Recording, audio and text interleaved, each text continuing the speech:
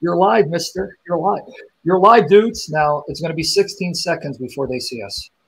But, guys, we are live. So, glory to the Father, Son, Holy Spirit. It's good to have you for part 2. People are excited. We're going to have people upset and angry, but that's okay. Because, as I said, and I want to repeat to everyone, I did say we're going to bring on Kai. He said maybe February, maybe March.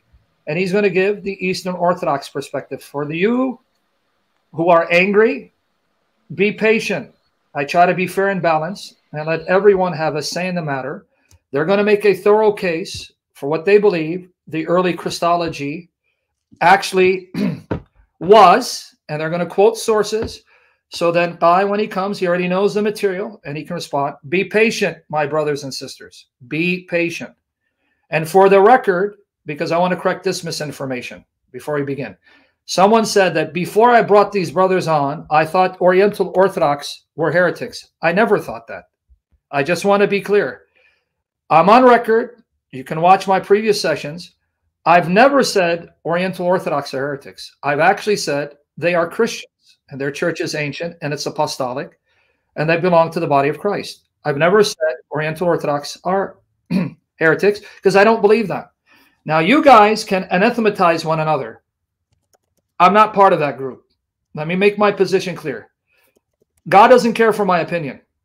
I pray the Lord has mercy on me. If I'm wrong, may the Lord have mercy on me. Because my desire is to honor Jesus and try to bring true unity, not at the expense of truth. I acknowledge the Oriental Orthodox, Eastern Orthodox, Roman Catholic, Assyrian Church. I acknowledge them as ancient churches started by the apostles that belong to Christ, but one of them has more of the fullness of the truth than the others. I'm on a journey to see which one, but this is my position. Now, you've heard me say it for the umpteenth time. Do not misrepresent me. If you don't like the fact that I say Oriental Orthodox are true Christians, take it up with the Lord. May God have mercy on you and me. But do not say that before I brought these brothers on, oh, they brainwashed me. Oh, they're deceiving, fam. See, before that, he thought that. No, I never thought that. So I just want to make the record clear. And again, we invoke the Holy Spirit, the eternal Spirit of the Father and the Son. Bless these brothers, fill them with the Holy Spirit, anoint their mouths to speak clearly without error, to recall the facts accurately, and may the Holy Spirit give us control to at least hear them out, even if we disagree. And may the Holy Spirit have his way with us and bring us into the fullness of the truth and empower us to know the truth and live out the truth, to love the truth. The Father is the truth, the Son is the truth, and the Holy Spirit is the truth. May you be glorified in our midst, Father, Son, and Spirit, in Jesus' name. Oh, and the final thing. Here you have Church of the East, the Syrian Church of the East, who's in friendly dialogue with the Syrian Orthodox Church and the Coptics. See, they're all speaking in love. You don't see them bashing each other. So that's another lie. Well, the Coptics, they hate the Assyrian. Well, okay, well, you have several Coptics, Syrian Orthodox with Syrian Church of the East. And for the record, that name, Zaya, for those of you who don't know, one of the saints for the Jilus. I'm Jilu. I'm from the tribe of Jilu. And the Assyrians, we have many tribes. I'm tribe of Jilu. Marzaya happens to be one of our saints. Marzaya Tuwana and his disciple, Martawar. Just wanted you to know that. Now, brethren, it's time for you to shine. I'm here to moderate. I may ask questions for clarification, but I'm learning. And I want to make it clear. You did shock me last time when you said St. Cyril was a Miaphysite. Some people thought I was acting. Oh, you see, he's an actor. No, I was shocked, genuinely shocked. I never knew this. So, Lord bless you. Let's proceed. Thank you, Sam. Again, we're very thankful to you for letting us on a second time, especially. And I don't know how many times we're gonna need, but we'll see. Today I want us to start. We'll recap real quick for next time. I mean, from last time of saying us and the Church of the East are in agreement that Cyril was a Miaphysite, and Ephesus condemns Diophysitism. Us and the Church of the East are in agreement on that. Now, we're also in agreement on the definitions of the terms. And who can speak on this is the Assyrian Church of the East and the Syriac Orthodox Church, because we are the only inheritors of the ancient Syriac Christianity until today is just us two. There is no other church who even claims to be, whether it's Eastern Orthodox, Roman Catholic. It's only us. We're the last two left, Syriac Orthodox, Assyrian Church of the East. So we tell you what our words mean in our language with our definitions. You don't tell us, we tell you. So the Assyrian Church of the East and the Syriac Orthodox Church agree on the terms. We agree on what the words mean. All right, I have the list in front of me. So real quick, I'm just going to do a rundown, and we'll get into them. Shamash Isaiah is on with me. He's a subdeacon in the Assyrian Church of the East. I'm a subdeacon in the Syrian Orthodox Church. Okay, so we're both subdeacons in the two Syriac churches divided by the Roman-Persian border. Emphasize the fact you're sub. You're sub. Okay. It's an inside joke between me and him.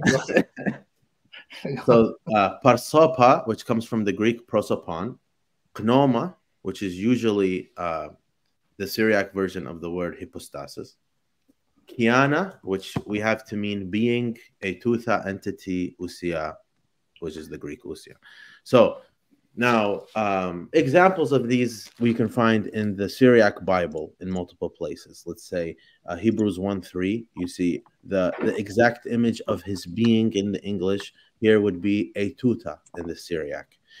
Now, Shamash Isaiah and I, we've talked about this extensively for hours, and in each case, we are coming to the conclusion that we mean the same thing in the words. And it's not just my opinion or his opinion. This is the historical opinion of the dialogue between the churches. You cannot have, a lot of them mean the same thing isolated, but in context, they are always used consistently in particular contexts. So you cannot have, knoma and kiana are things that always belong to each other. There's not a kiana that exists without knoma and vice versa. Okay? So I think, Shamash, if you read the quote last time, or maybe you didn't, I can't remember, the quote from your patriarch in the time of Isaac of Nineveh, who the Eastern Orthodox and Roman Catholics also venerate. Shamash, do you have a quote handy of your patriarch in the time of Isaac of Nineveh where he says, no one's ever heard of kiane, multiple kiane existing in a single knoma? We don't accept this language. So let me repeat the question. Your mic is clear, but it's cutting off. Let me repeat what he's asking. The patriarch of the Assyrian Church at the time, what is his name? Ishoyah the second. Sorry again. Ishoyah the second. Ishoyah the second. Yeah. So the patriarch of the Assyrian Church said, we've never heard that of someone who has multiple kiane. The word kiana means nature, multiple natures, but one knuma. One knuma. So understand what the question is. If someone has more than one kiana, one nature, because I got to explain to the people, these are technical terms. So I'm going to try to make it easy for all of us because I'm learning too. If you have more than one kiana, nature, you have to have more than one knuma. Knuma and kiana go together. If you have a kiana, you have a knuma. Exactly. So if you have two kianes, you have to have two knumas. See, this is the dilemma. You can't have one knuma, which is hypostasis or hypostases. You can't have one if you have two kiana, two natures. If you have two natures, you have to have two hypostases or hypostases. That's what the patriarch said. So Shamash, as I explained that, so the people understand what you're saying.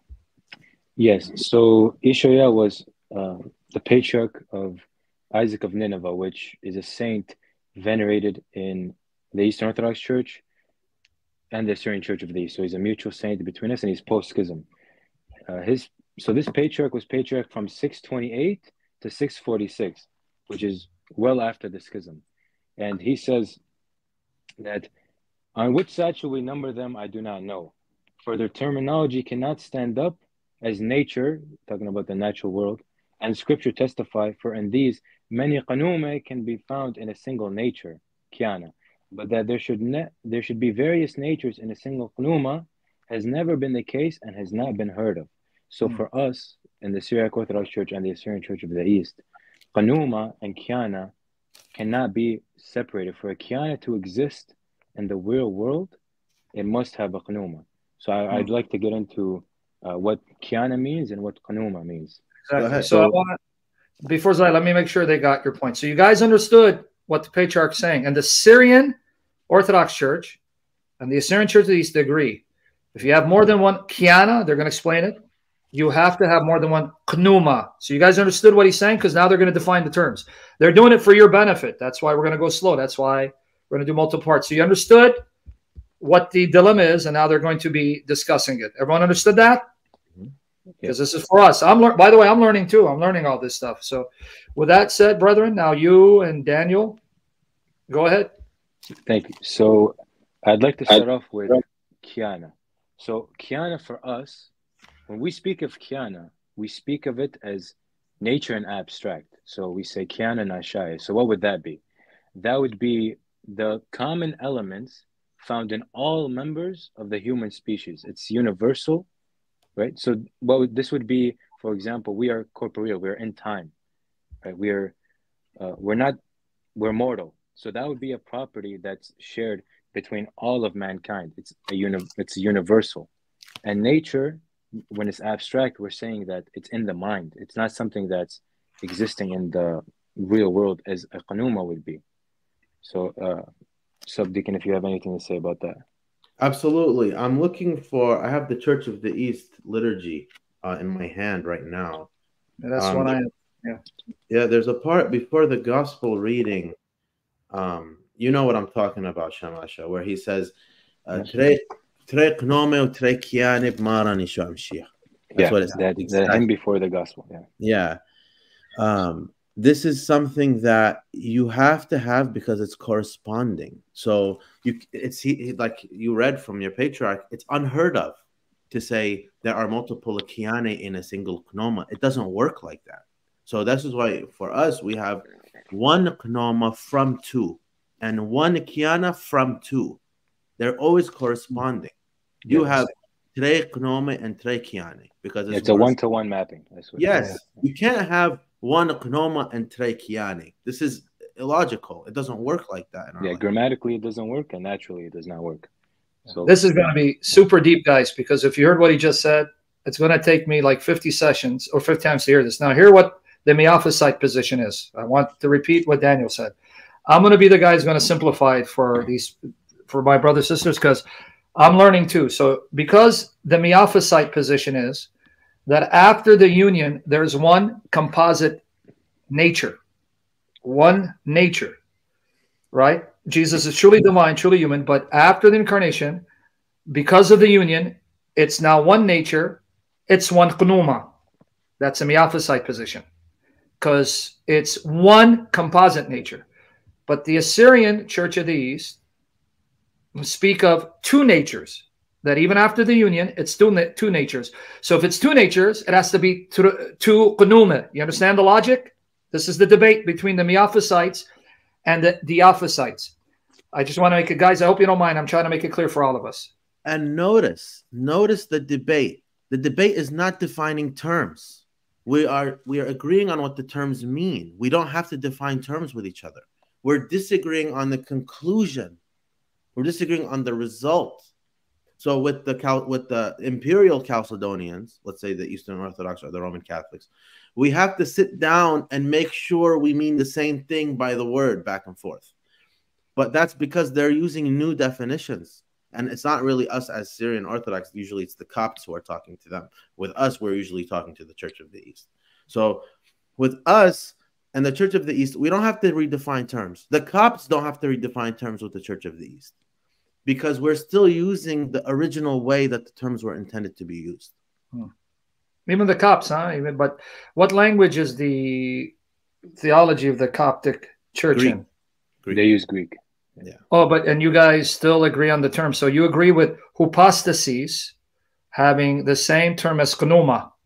Yeah. Yes. Because that's how it was for Cyril as well, and between the stories. They weren't disagreeing really on the terms. They were disagreeing on the conclusion of their Christology. Is it one or is it two? Is it two of this or is it one of this? The Suraya world, Sam, world, we have very little to do with imperial conflict. We were in our own world, if you will. We're in a corner by ourselves. The Copts were the ones on the front lines at the councils dealing with the imperial stuff. We were talking with each other. Church of the East Syrian Orthodox, we were talking with each other about these things. We don't like that. We kind of left that for them most of the time. There were exceptions, but most of the time. So to make it clear, guys, the Coptics, when they use hypostases or hypostasis, however you want to pronounce the term, they kept with the original initial definition, right? So that in Greek, hypostasis would be pneuma in Syriac. Mm-hmm. So they're defining hypostases the way the Assyrians define pneuma. These two terms in two languages mean the same thing. It has the same meaning in Greek and Syriac. So they agree hypostases means pneuma. It has the same meaning as pneuma in Syriac. And so the debate is, if after the incarnation, there's now a composite nature, so we don't speak of two natures, we speak of a composite nature. So the Coptics and the Syrian Orthodox say, then there's one pneuma. The Assyrians say, no, it's two natures united in Christ, parsopa, person of Christ. So there's two pneuma. That's their debate. Yeah. So I want to give Shamash Isaiah the opportunity to give his perspective on the question of when we say tlatha gnome in the Trinity. There are three gnome in the Trinity. Right? Father, Son, and Holy Spirit are the tlatha gnome, the three gnome in God. So then when the Assyrian Church of the East is saying, Maran, our Lord, has a tre gnome, so then that's four. 1, 2, 3, 4 gnome. So go ahead, Shamasha, if you can answer this. And by the way, folks, people are getting it. Yes, guys, you're getting it. You're understanding. Glory to God. That's why I want to make it very clear, and we're going to do several sessions. There's no need to rush. Yep, you're getting okay. So you guys got it. Go ahead. Yeah. So when you look at humanity, right? To be a part of humanity, you must possess the human nature, right? They be a part of the human universal. So when it comes to the humanity of Christ, the reason that we don't say that it's a part of the Trinity, economically, if we to put it, I don't know how else to put it, we don't believe it's a hypostasis of the Trinity because it's external to the Trinity, and the flesh, although united to the divine nature of Christ, doesn't possess in itself the divine nature of Christ, right? So they're distinct. It's external to the Trinity. So it wouldn't be a qanuma of the Trinity because it doesn't possess the divine essence in and of itself. So when you look at the humanity of Christ, it's an instantiation of a human universal. It's a particular of a human universal. It's not a particular of the divine essence. So it couldn't be a part of the Trinity. Thank you, Shamasha. And the last things I wanted you to address on the Church of the East side, can you bring the quotes? Two quotes. There's two quotes here. I've already told you about. And Majid wanted to share something in Nestorius too. He said in the private. I don't know what he said. Yeah, it was something about just to prove what Subdeacon Zaya said about Nestorius and Saint Cyril not agreeing on the terms. Like they had agreed on the terms. It was more about them not agreeing on the conclusion. Yeah, that's what we said. Yeah, so he wants to show that. Feel free. Sure. So now go ahead, Matt. Share that quote where Nestorius and Saint Cyril, they agree on the terms, but they come to different conclusions. So then I'll put icons, slides. So you have your slide, Majid? Yes, here. Okay, let me do this. Do you want me to read it or? Yes, please read it. Okay, yeah. So this is from Saint Cyril, and he says, to these critics, it must be said that there is no obligation to shun and reject everything heretics say. They affirm many of the points we too affirm. When, for example, Arians declare that the Father, to be creator of the universe and Lord, must we, on that account, shun these affirmations? The same holds good of Nestorius, if he says two natures, to indicate the difference between the flesh and God the Word. The point being that the nature of the Word is other than that of the flesh. So both agreed that the flesh and the Word are not the same in nature. However, he fails to affirm the union along with us. We unite these, acknowledging one Christ, one Son, the same one Lord, and further one incarnate nature of the Son. So, wow, that's Saint Cyril, huh? Thank you, Majd. Man. Now, guys, I want you to understand what he just read. Saint Cyril is affirming Miaphysitism, one incarnate nature of the Son. It's Nestorius who's arguing for Diaphysitism. Isn't that ironic? Yeah. But while ICANN's getting the quotes up, just a follow up, Shamasha, to the Tlatha thing that I had asked you. So we believe, and you guys believe this too, that in the Trinity there are Tlatha Parsope, right? Yep. Okay. So the Tlatha Parsope for you in the Trinity, the three Parsope, the three Prosopa, they have 4 Gnome or no? Okay, now let me explain what the question was, because you said Tlatha, Parsopa, and then Prosopan. Remember, some people are coming in. When the Assyrians say Tla Parsope, meaning 3 Prosopan, that's in English we would say 3 persons. So what he's asking is, when the Assyrian Church of the East says that the Trinity is 3 persons, Tla Parsope, which comes from Prosopan, 3 persons. So the question was again, Shamasha, what was the question to Shamasha's? So do the 3 Parsope have 4 Gnome? So yeah. So are these 3 persons of the Godhead? Do they have 4 gnome? And that's the debate, what that term means. Hypostasis. Now, for those who don't know Greek too well, how would you define hypostasis in English for them before he answers the question? A particularized essence, concrete reality. Yeah. It would be it would be the concrete of the abstract. So define those terms, brother. I know some of us won't know. What do you mean concrete abstract? Like here, a brother Chris Kramer, man. What do you mean particular and universal? So for example, concrete. Sam is a particular member of the human essence. That would be a gnoma. Yes. Yeah. Yes, sir. Yeah. So you understand now the same thing.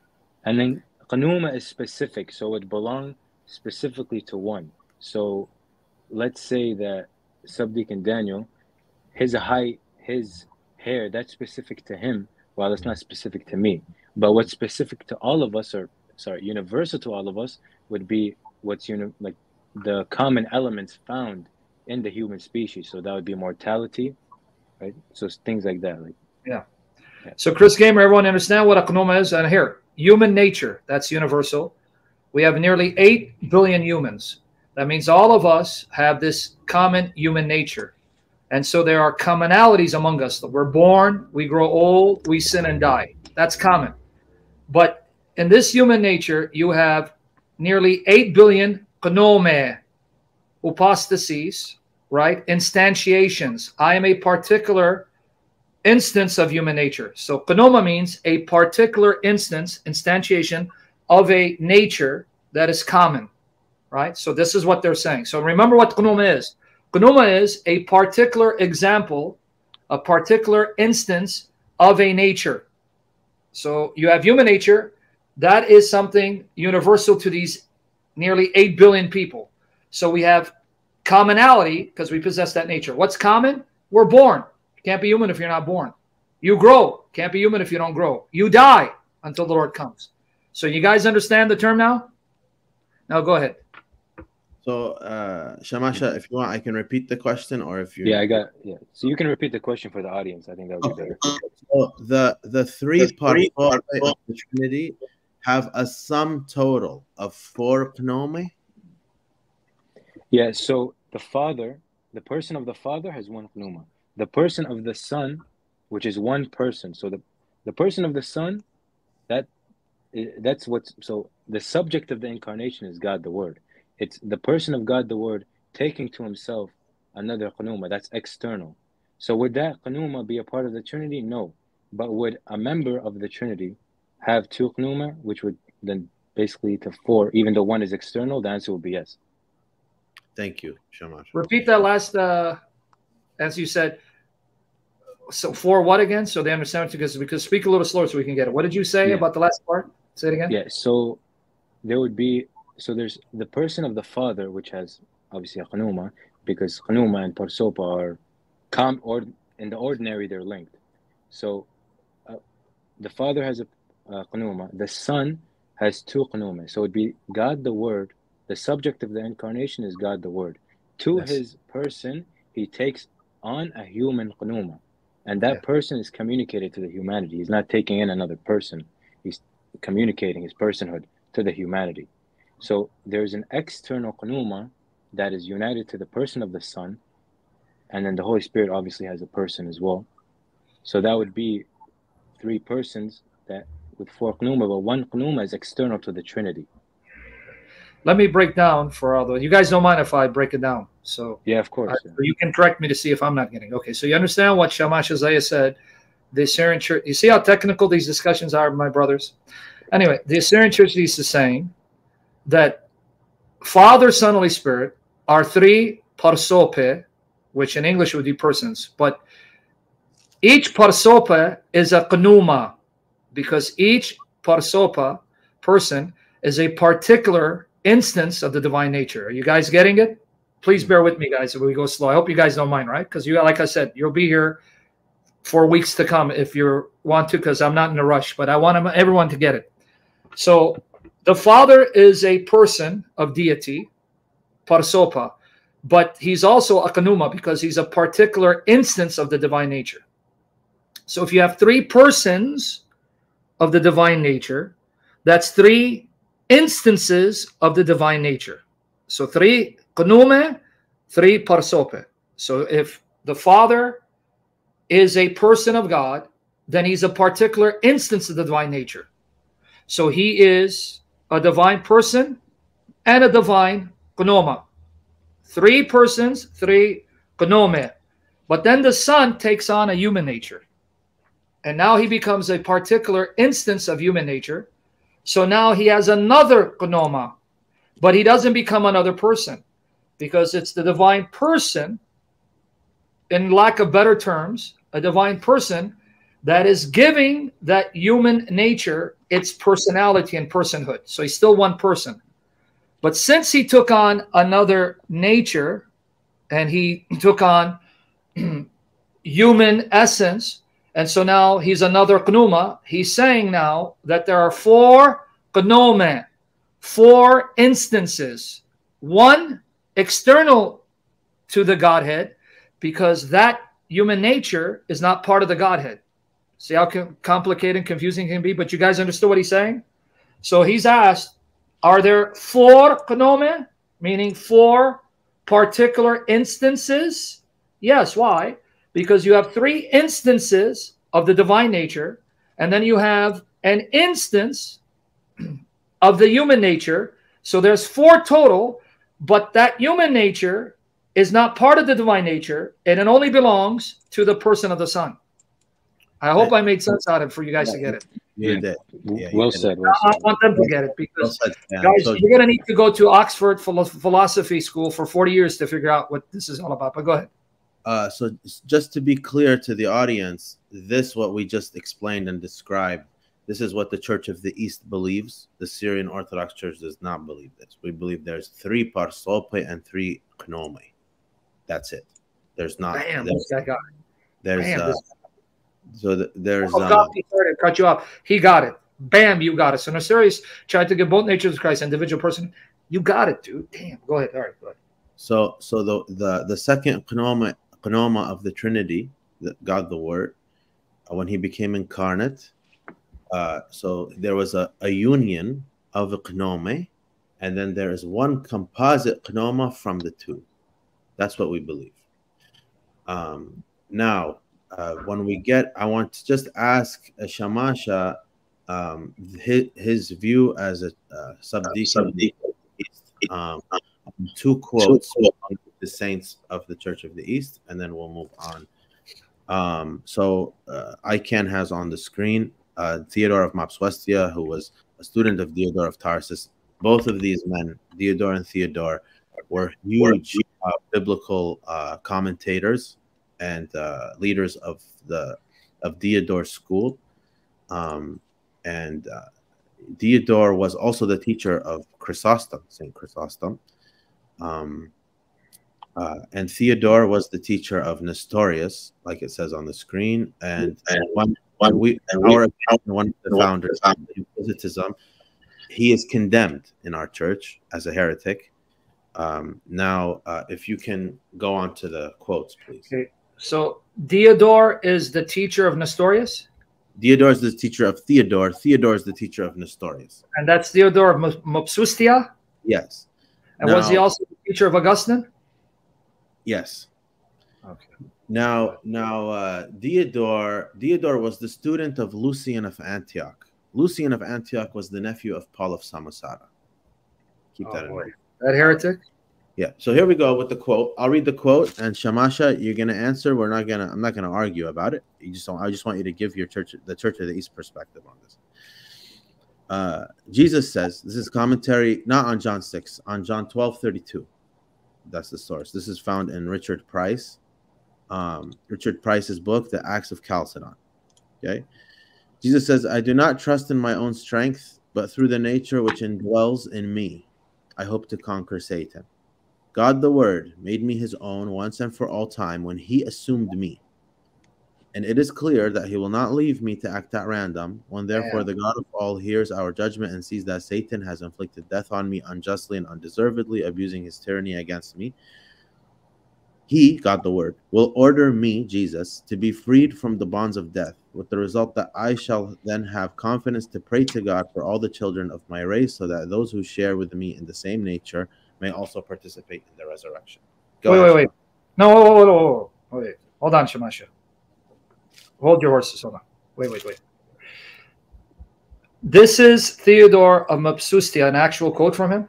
Yes, this is his commentary on John 12:32. And so he's having Jesus say, so I want to get this right. And this guy calls him a blessed interpreter. Oh, my Assyrian brothers and sisters. Oh, my goodness. So Theodore is having Jesus say, I do not trust in my own strength, but through the nature which indwells me, I hope to conquer Satan. So Jesus is saying, I don't trust in my strength, like a frail human being like me. God, the Word, made me his own. So God, the Word, made me his own. So the human Jesus saying, God, the Word, made me his own, so that you end up with two persons? So I don't want to say two persons or not. Brother. Say, yeah. Okay, listen. I have no dog in the fight. You know that. My ancestors are Assyrian Church of the East. My allegiance is to Jesus Christ, and I pray I love and glorify Jesus. I don't have allegiance to anyone. A blind man can see this man just taught two persons. And for the love of our Lord, Assyrian Church of the East, I don't know how you're going to justify this. There's no way of getting around it. My Assyrian brothers, you got to condemn this guy as a heretic. This is straight up Nestorianism. I'm sorry. I'm not here to offend you, but I'm not here to dishonor the Lord by trying to be buddy-buddy. This is blasphemy. This is straight up blasphemy, if you believe this. And this guy said, Theodore, the blessed interpreter. Blessed interpreter? That's what the Church of the East calls him, traditional. I'm going to have to petition Mar'awal to condemn this guy. But go ahead. I want to see how you're going to... This is straight up Nestorianism from the pit of hell. I mean, we've been asking them to condemn him for 1,500 years. Oh, no, I'm joining you, man, in the condemnation. This is straight up from the pit of hell. I'm sorry, Shamashi. I love you, huh? I was baptized in the Assyrian Church. I don't hate the Assyrian Church. Assyrian Church, you got to disassociate with this heretic. But I want to see how you're going to explain this. Yeah, sure. So I've spoken with Subdeacon about this multiple times, and I've given him simple responses. And he absolutely is a saint, and what he's saying here cannot be understood properly. So if you're going to condemn Theodore for this statement, you'd have to condemn Augustine for this statement, because honestly, I don't have a presentation. Like more power to that. Anyone who speaks like this of Jesus. Augustine says on here. Augustine says that? Augustine says on Psalms 27. I don't have a presentation. I'd like to see that. I mean, listen, Shamashi, I'm not trying to cut you up. No, I'm not here to fight you. If you show me a quote from Augustine, I'll be the first to condemn him, even if the Catholics condemn me. Anyone who speaks of God this way, that Jesus, and my own strength through the nature which indwells me, I conquer Satan, but I don't trust my strength. This is, brother, I don't care what you say. This is blasphemy, man. So If Augustine said it, I'll condemn him too. Okay, no problem. So the explanation for this passage is that, so first let me establish who he's talking to. He's talking, his audience here is against Apollinarians. So this is contra Apollinarians. So what he's doing is he clarifies as well that this is in contemplation. So he's demonstrating, so this is a grammatical thing.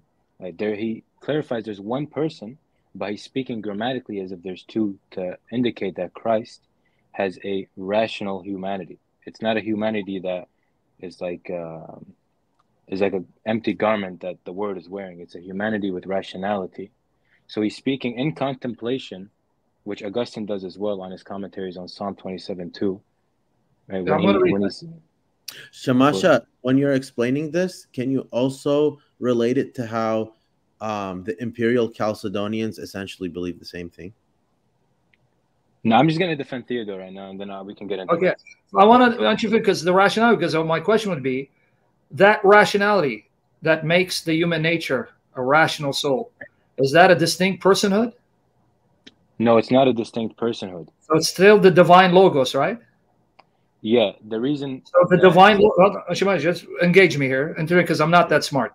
So the divine logos is basically play acting, saying, I, the divine logos, do not trust in my own strength, but through the nature which indwells me. So it's the same divine logos who's saying, I do not trust in my own strength?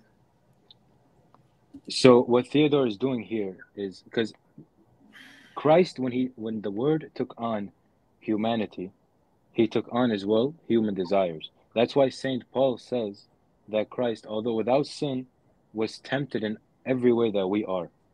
So when God the Word took on humanity, he took on as well human desire. That's why in reality there's two wills. Even if there is a convergence of will, there is still two wills.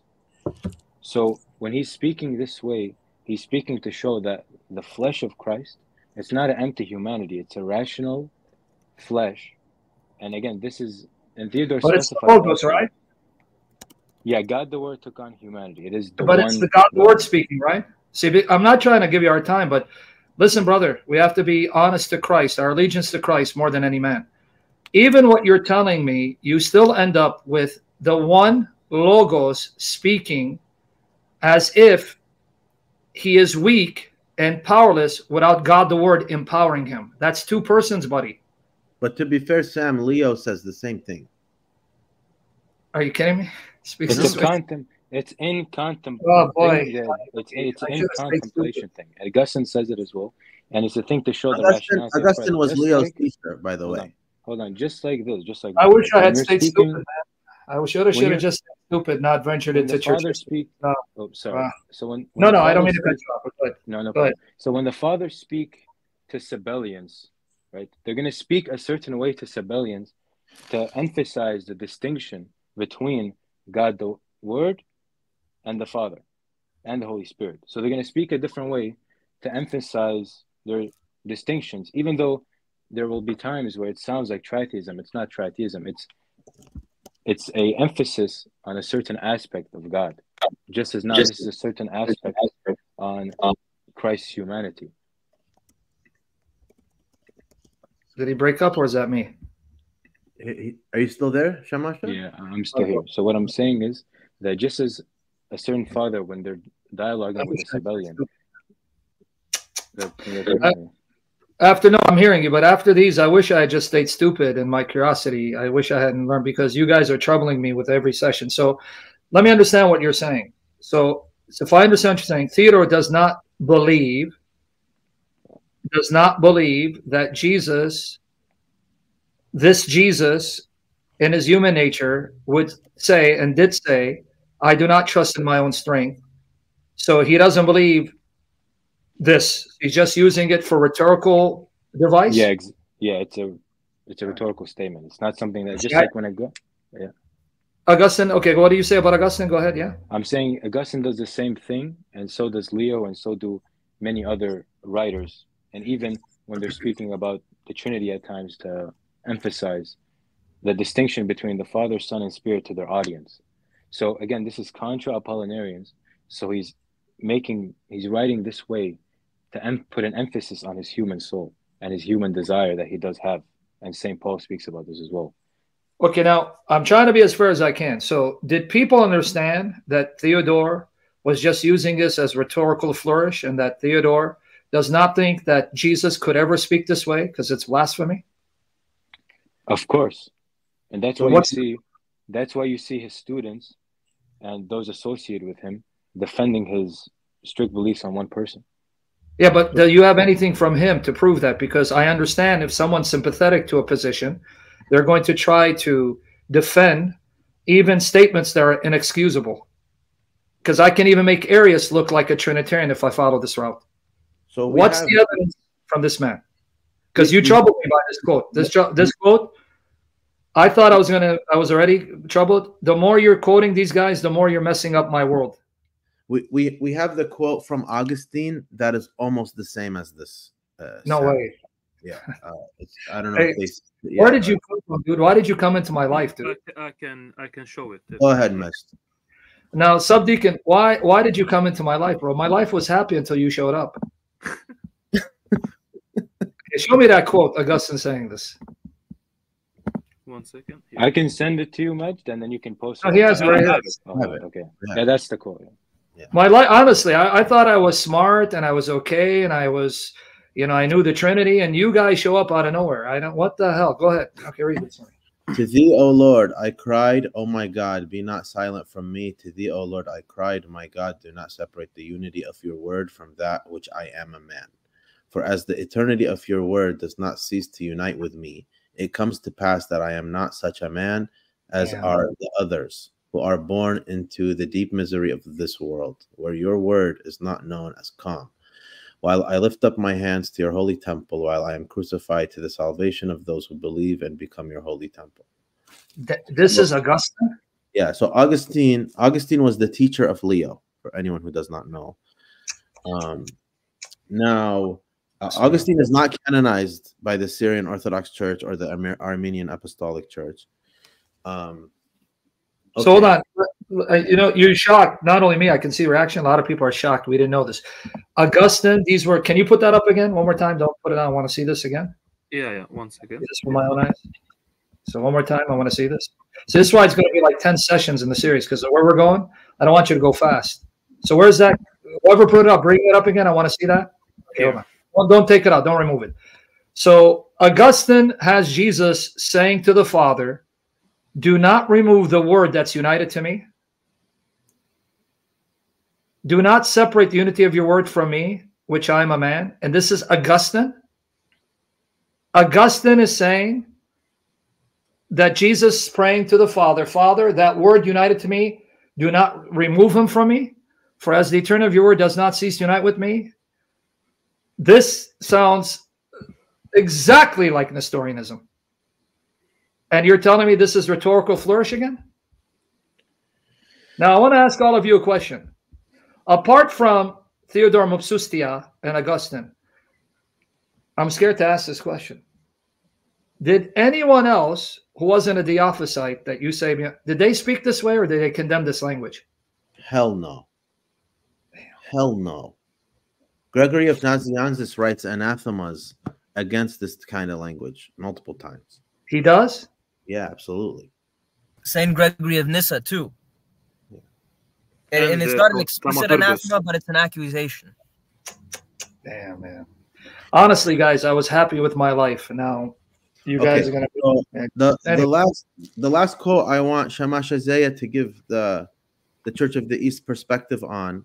So, because they have the Church of the East, Gezire, we say in the Nineveh accent, like they don't have a voice. So then everybody who says anything about them, that's what it is, because they don't have anyone online to defend themselves. So Shamash Isaiah, you're doing a great job for your church to be that voice for them. I can, if you could put up the other quote, please. Okay, let me get there. This one here. No, this is Cyril in comparison, just so you guys see that this is Cyril on the same verse that Theodore did that on. Cyril is saying, Christ alone as God was able to procure all good things for us, Christ draws human beings to himself, because the verse is, I will be lifted up and draw many, right? And does not, like the disciples, leads them to another. Here he shows himself to be God by nature, and that he does not make a distinction between himself and the Father, for it is through the Son that one is drawn to the knowledge of the Father. See, now that's 100% beautiful biblical Christology and Orthodox. Beautiful. Beautiful. Can you put, this is the one. So Isaac of Nineveh is canonized by the Eastern Orthodox and the Assyrian Church of the East. This is the quote. He, God the Word, granted to him, Jesus, that he, Jesus, should be worshipped with himself, God the Word, indistinguishably, with a single act of worship for the man who became Lord and for the divinity equally. For we believe that all that applies to the man is raised up to the Word who accepts it for himself, having willed to make him, Jesus, share with this honor. You got to be kidding me, man. Shamasha Aziza. Yeah, so again, Shamash, I this think is an actual quote. Shamash, before you go on, this is an actual quote from one of the Assyrians? Oh, let me clarify where this is from. This is from Metropolitan Hilarion Alfayev, who is in the Russian Orthodox Church. He has a book. It's called The Spiritual Life of Isaac the Syrian. And this is his translation for it. Metropolitan Hilarion Alfayev in the Russian Orthodox Church quotes this and then defends the quote, saying this is perfectly in line with Chalcedon. Perfectly in line with, that's why this guy's saying, well, I condemn Chalcedon. Hey, Claudio, if it upsets you that if I condemn it, then I condemn it and you and get the hell out of here. These guys think they're intimidating me. So, Shamash, I'm going to let you explain it again, but you understand from an outsider perspective. Though my family's from the Assyrian Church of the East, not raised in the Assyrian Church, raised among Baptists and Calvinists, and this is foreign to me. And others who are not raised in the Assyrian Church, and they hear this. You understand, from our perspective, this smacks of what Nestorianism is, two persons. You understand that, right? Okay, so when you look at the quote from Isaac of Nineveh, he obviously did not write he got the word granted him Jesus. Those are brackets that no, those are brackets. He and him. these are he is the word, right? That's Jesus. So, that's word speaking. So when and Baba specifies this and other saints specify it as well. When they're saying him or using man when applied to quote the humanity of Jesus, that's to show that the humanity of Jesus is specific. It's not a universal humanity. So they often use, and a Chaldean Catholic priest in his book Theodore of Mopsuestia and the Mesopotamian school goes over, and he gives examples that when these fathers are using the word he, when they're using the word he, they're using it to indicate a specific human nature, not a specific human person. And the verses that we give to defend that is Acts 2:22, when it says, when St. Peter says, a man approved of God, that but God is God the Father, Shamasha. I know the context. Yeah. Not God the Word. That's God the Father working through Jesus, right? Yeah, it's saying a man, it's calling Jesus a man. So they're taking this language to show that, yeah, exactly. So that's why they're saying, when they're using he, is to distinguish him from other humanity, general humanity. My younger brother, listen to me. When it comes to Acts 2, because I'm an exegete, and I've had to deal with Acts 2:22 because of heretics, the context there is that Peter's talking to Jews who do not believe Jesus is God, but they know he's a man. So he's going to start with what they agree. We agree Jesus is a man who was killed, and it was God the Father working through him. That's not relevant at all, analogous to this. You're comparing apples and pineapples. Let me explain to you why. Here you have Isaac speaking to Trinitarians, and he's having God the Word, he meaning God the Word, and you're saying he's talking to the human nature, but how do you worship a human nature? Because now notice the quote. He granted to him the human nature, that the human nature should be worshipped. So the human nature is worship? It's a single act of worship that's from divine equality. So yeah, but the that's reason not that what you worship the flesh, the reason that you worship the flesh is because it's in union, full union with the divinity. And he's just using this language, again, like I said, because he's being specific compared to the positions that he's writing against, which again is Monophysitism. where it would what do you completely do? demolish the. I understand you want to just be patient with me because I'm trying to give you the benefit of the doubt. What do you do? It says the man became Lord. So the human nature became Lord? The human nature was adopted at conception. It's not something that the Word had by nature. It's something that he gained. So the only reason that we can call, no, that is what you asked though, because you're saying no. does the human nature become Lord? The man did not become Lord. The Lord became man.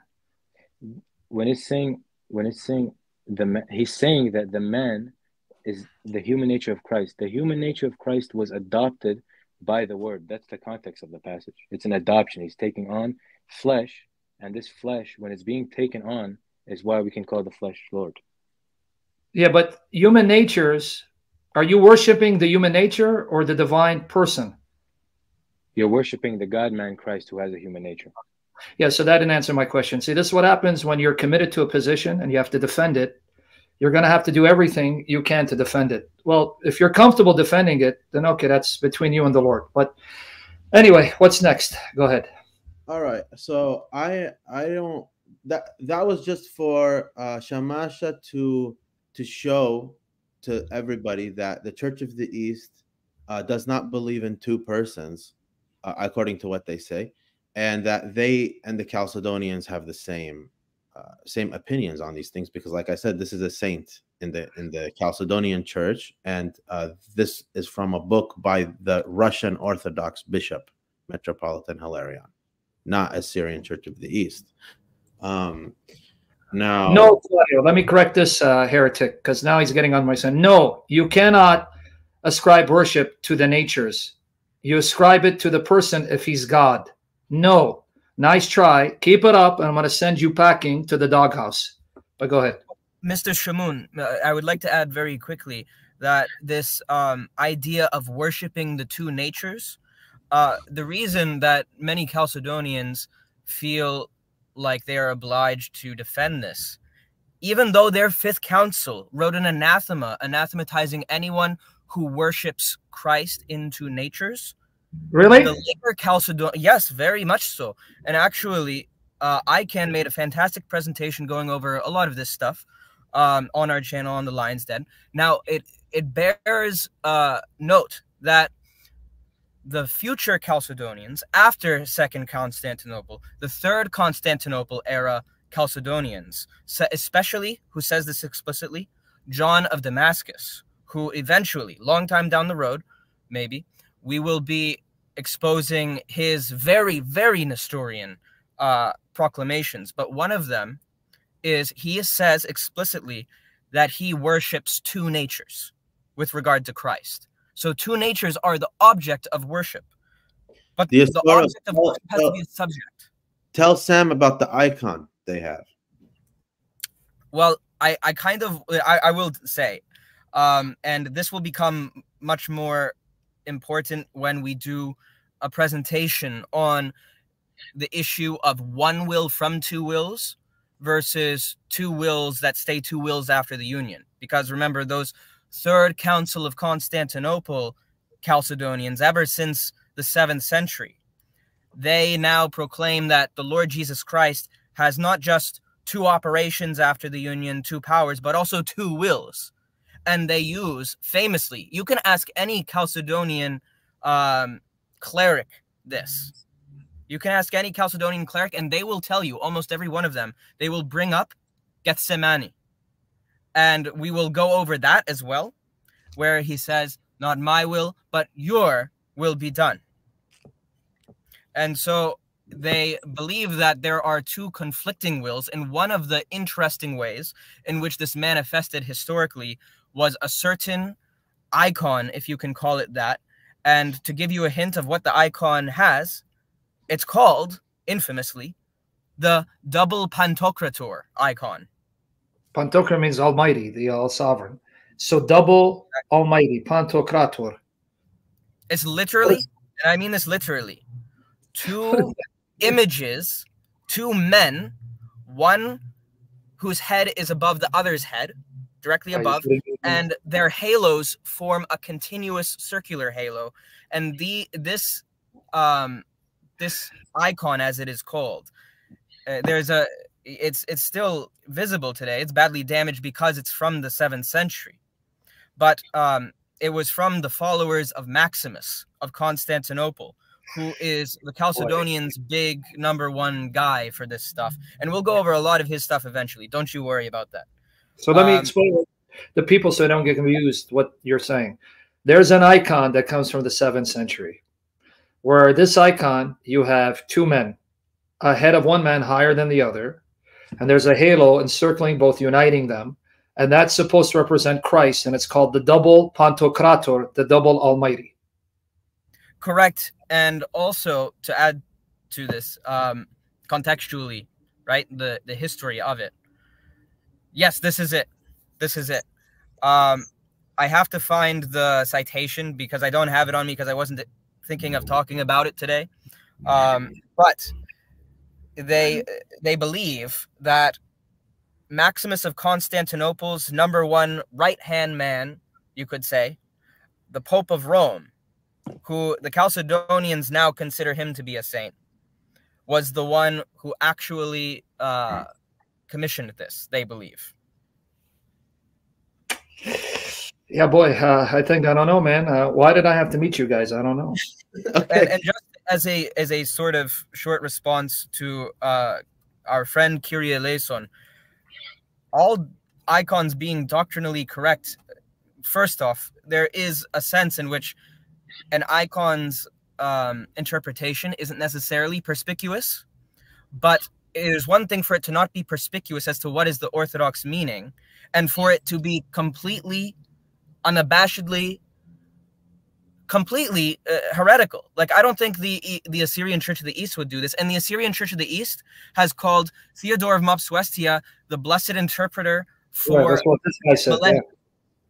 That's what Ishaiah and Weah means. Ishaiah means Isaiah the prophet. He said the blessed interpreter. Not in my book, guys. I'm sorry, Assyrians. I'm going to probably offend you. This man in my book is a heretic. Not in my book, man.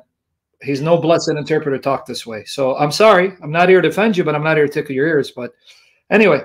Wait till you get what we get from Leo, by the way. This is going to be very interesting. Very interesting. I think I'm going to end up shutting down my ministry and go live in a monastery the way this is going. But go ahead. All right. Okay. I can, or Dioscoros or Mej, whoever wants to go. I think the Syriac parts between me and Shamasha Zaya, I don't have anything to say. Shamasha, do you have anything for you before the cops take it? No, nothing to say. Okay. Yeah. I already disliked Theodore of Daniel because of my book by Murray Harris, and now what you did to me, you made me dislike the book. I haven't read that book. I'll check it. Yeah. Mentions Theodore in the section on Murray J. Harris, John 20:20 section. He says Theodore said that Thomas was calling the Father as God. Even then, I had a problem with him. I didn't know who he was. I swear I did not know who the man was. That he's a saint in the church of my ancestors. And now that you go, oh boy, all right, okay, but go ahead, guys. I'm just gonna try. I'm trying to be fair, honestly, but I can't lie. I'm going to answer to the Lord. If something troubles me, it troubles me. Something troubles me, troubles me. To have a human Jesus speak of the divine word as someone empowering him and energizing him, and without him, he's afraid of failing. Damn, that is blasphemous to me. That's how I would speak. I need the word, Jesus, the living word, to energize me and indwell me and empower me. Because I'm a man who's sinful, to have the human Jesus speak of that way, of the divine word, I mean, come on. Let's be realistic. Let's not have allegiance to traditions. Let our allegiance be to our Lord Jesus. We're going to answer to him on the day of judgment. I know we don't want to be unpopular. We don't want to lose our position. The hell with position and status if it means offending the Lord Jesus Christ. We're going to answer to the Lord, Shamash Azaya. And we're not going to answer to our parents or to our cousins. You're going to stand before the Lord. I'm going to stand before the Lord and give an account for why we believe this and justify this. Let us fear the Lord Jesus Christ more than men. And I pray I practice what I preach. But go ahead. Let me warm up my coffee. You got me guys angry now. Thank you, guys.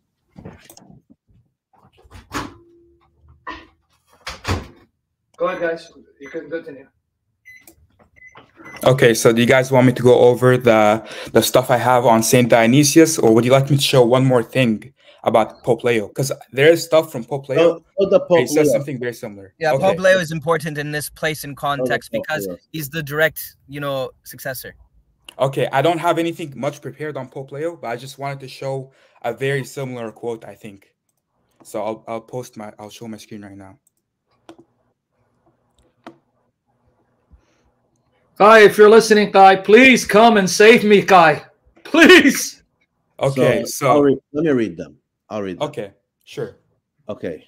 God therefore assumed the whole man and joined himself to him, and him to himself, out of mercy and power, so that each of the two natures inheres in the other, and neither changes into the other with the surrender of its properties. Leo of Rome, Sermon 54.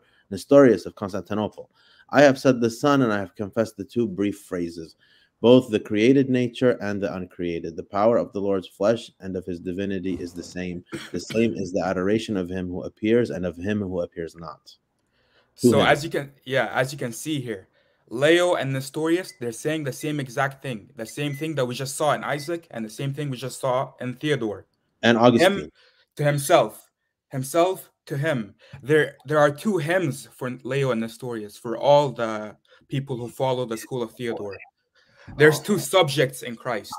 And here we have Leo saying the whole man, the man distinct from God the Word, this man is the second hymn, a distinct subject. And same for Nestorius. They say the same exact thing. For Nestorius, is the adoration of him who appears and of him who appears not. For Leo, it's joined himself to him and him to himself. That's what I just wanted to briefly show everyone, just to show that this is a consistent continuity. It's not just one person. Yeah, I'm gonna have. I gotta reach out. Go ahead, brother. ahead. I'm sorry. Go No, go ahead. Finish your point. Go ahead. I can. Do you have the kingly quote by Leo? I have it ready. If you don't have it, I have it in front of me. So I do. Yeah, have it up. The plan was for to save that for a later show, because there's a lot from Leo on this. I'm gonna read it now. I'm gonna read it now, and then we could use it. Read it now. Yeah. Just before you go, I don't want to check you up, because now you got me engaged because I'm learning. I'm gonna have to talk to William Albrecht about Leo now. Now you guys got me curious. So just so I can understand this Leo, because I'm learning. This is Pope Leo. Yes. Pope Leo, Leo's tome. So I want to ask you guys a question, because you know history. I'm learning. Honestly, I'm learning, and this is not, God knows I'm not putting out, because someone said, oh, he's putting on a show theatrics. Yeah, well, the Lord deal with you. No, I'm learning this stuff as they're going along. I should have maybe just shut my mouth, not been curious, but that's okay. God wants me to learn this, to shock my foundation and rock my world. To him be the glory. Okay, so this is Pope Leo, right? Yes. Okay, so here you're quoting him where the man that Jesus became, he's speaking of it as if it's a distinct subject from the subject of the word. So am I getting this right? To him. Exactly. Look, if you pay attention, God therefore assumed. We know this is talking about God the Word, not God the Trinity. This is God the Word, because God the Word is the one who assumed, and the whole man, a specific individual man, and them together, you have a him and a himself being combined for Leo, being joined together loosely. The very same thing for Nestorius. Yes, go ahead. Before you read the second quote, if let's assume for argument's sake, because there are Catholics here, if the papacy and papal infallibility were correct, I just want the reasoning, because I'm trying to understand it from the Catholic perspective as well. So if you believe the papacy is divinely ordained and the Pope is infallible when he makes pronouncements on faith, then that means that a Catholic who believes Pope Leo is infallible, because he has spoken, he settled the matter, and this is the truth, and it's a non-negotiable, correct? For the Catholics, yeah. Those who believe in it. Now, is it true, because I've heard this, that you mentioned the tome of Leo. So at the Council of Chalcedon, when the tome of Leo was read, all the bishops said, Peter has spoken, the case has been settled? So there were those who said that. There were those who said, what the hell did we do? Bring the Ostoros back, bring the fathers back. Okay. All right, for now, so Catholics, understand, for you now, it comes down to the issue of papacy and papal infallibility. Papacy and so at the end of the day, for the Catholics, it really does not matter what these Christians said. If the papacy is ordained by God and the Pope is head of the church and he's infallible, he has settled the issue for all of you. So you see, it comes down at the end of the day for the Catholics whether the papacy and papal infallibility is true. Yeah. So I just want to make sure. Say it again. Mr. Shamoun, I would like to add something here, and it's that it's really not even about papal infallibility at the point of the 6th century, because the Second Council of Constantinople, it accepted everything that Leo wrote.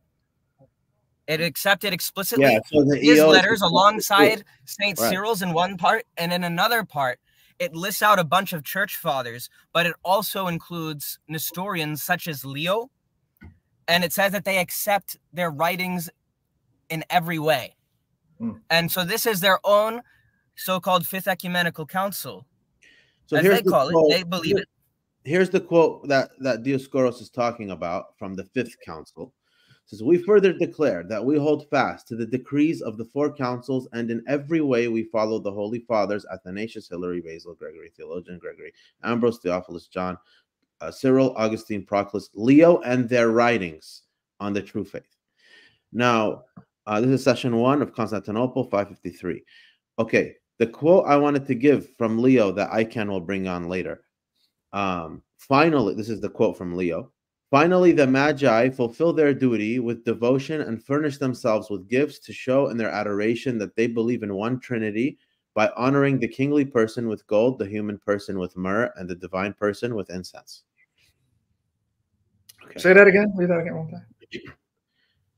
Finally, the Magi fulfill their duty with devotion and furnish themselves with gifts to show in their adoration that they believe in one Trinity by honoring the kingly person with gold, the human person with myrrh, and the divine person with incense. Human person? Yeah. So divine person, human person. And kingly person, because this is very important to understand about the Theodorian Christology, is that they consider both of those things, which so-called united as they would claim, to both be persons. And then they call that conjunction, that basically apposition next to each other, they call it a person, but it's really the concept of Theodore of Mopsuestia's prosopon of unity, as it is called. And so really it's just the set of the two. And so one of the things that Saint Theodotus talks about is he kind of talks against this kind of language, but not that he necessarily needs to, because it's so blatantly false. Leave that quote of Theodore up there. You're reading, as you're saying, the union of the prosopon. So let me read what you just posted in Theodore right there on the incarnation. In the same way, also here, we say that the nature of the God, the Word, is single, and single that of the man, the natures being distinguished, but one person being affected in the union. Okay, now, so then also here, when we take care to distinguish natures, we say that the prosopon of the man, the person of the man, is complete, and also complete is that of the divinity. My goodness. But when we consider the union, then we proclaim that the person of both natures is one. Oh, boy. So I don't know if you guys got it. Here Theodore says the person or prosopon of the man. So he's translating what prosopon means. So there is the person of the man, and there's a person of the divinity. But then they become unified, right? So it becomes one person in the union. So you understand what Theodore just wrote? Prosopon of the man. That's person of the man. So there is a person of the man, and there's a person of divinity. That's two persons, prosopon. But in the union, it becomes one prosopon. Man, this is Nestorianism then.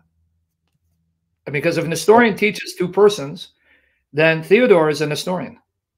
Yeah, but so Theodore, Nestorius, Leo, Augustine, these guys are all saying that they believe in two natures after the union. Nestorius is canonized by the Church of the East, and Theodoret, who's blessed by Chalcedon, uses Nestorius as an example of orthodoxy. After Chalcedon, Theodoret quotes Nestorius to show, look, it's orthodox. Now you see the venom is starting because people are getting upset instead of just taking what you have to say and wait to see if there's a response. They're already starting to accuse you falsely. Like here, Ishaya the other day was excited and giddy, is now saying, well, random quotes in a Word doc must be legit. So questioning your integrity.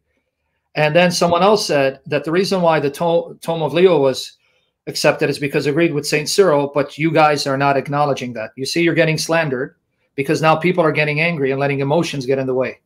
Look, here's I mean, maybe they'd like to see what St. Cyril actually says, because we started to cover what the Council of Ephesus says. Yeah. Please show it to them. And they keep forgetting that at least they're going to have Guy's listening. Brother in the Lord, I love him. He's listening because he said he's going to come February. So guys, take it easy. Guy's going to come and give his side. And so what you're seeing is my reactions live because this is new to me. And it's troubling for me. I'm going to be honest with you. I can't lie to you guys, but it troubles me, the language, because it's clear if I didn't have someone in my ear, and I just read these quotes, if I read these quotes on my own, I'd say, damn, they're positing two persons that become unified in a person after the union. Two persons, huh? Well, isn't that what Nestorianism is? But anyway, go ahead, brethren. It's just, it's anyway. Go ahead. So, Okay. we have a saint. I mentioned him on the last show, St. Felix Zenos. He says, by the way, he was Church of the East, and he became Syrian Orthodox, this saint. So he says, at least the Church of the East, at least Rome, is openly Nestorian, unlike the Eastern Chalcedonians who try to hide it, the EO. He's like, they try to hide say that again? What was that? We have a saint who said, at least Rome and at least the Church of the East is openly Nestorian. They're not trying to hide it. Whereas he's like, the EOs, they try to hide it. They pretend like they're not. He's like, beware of them.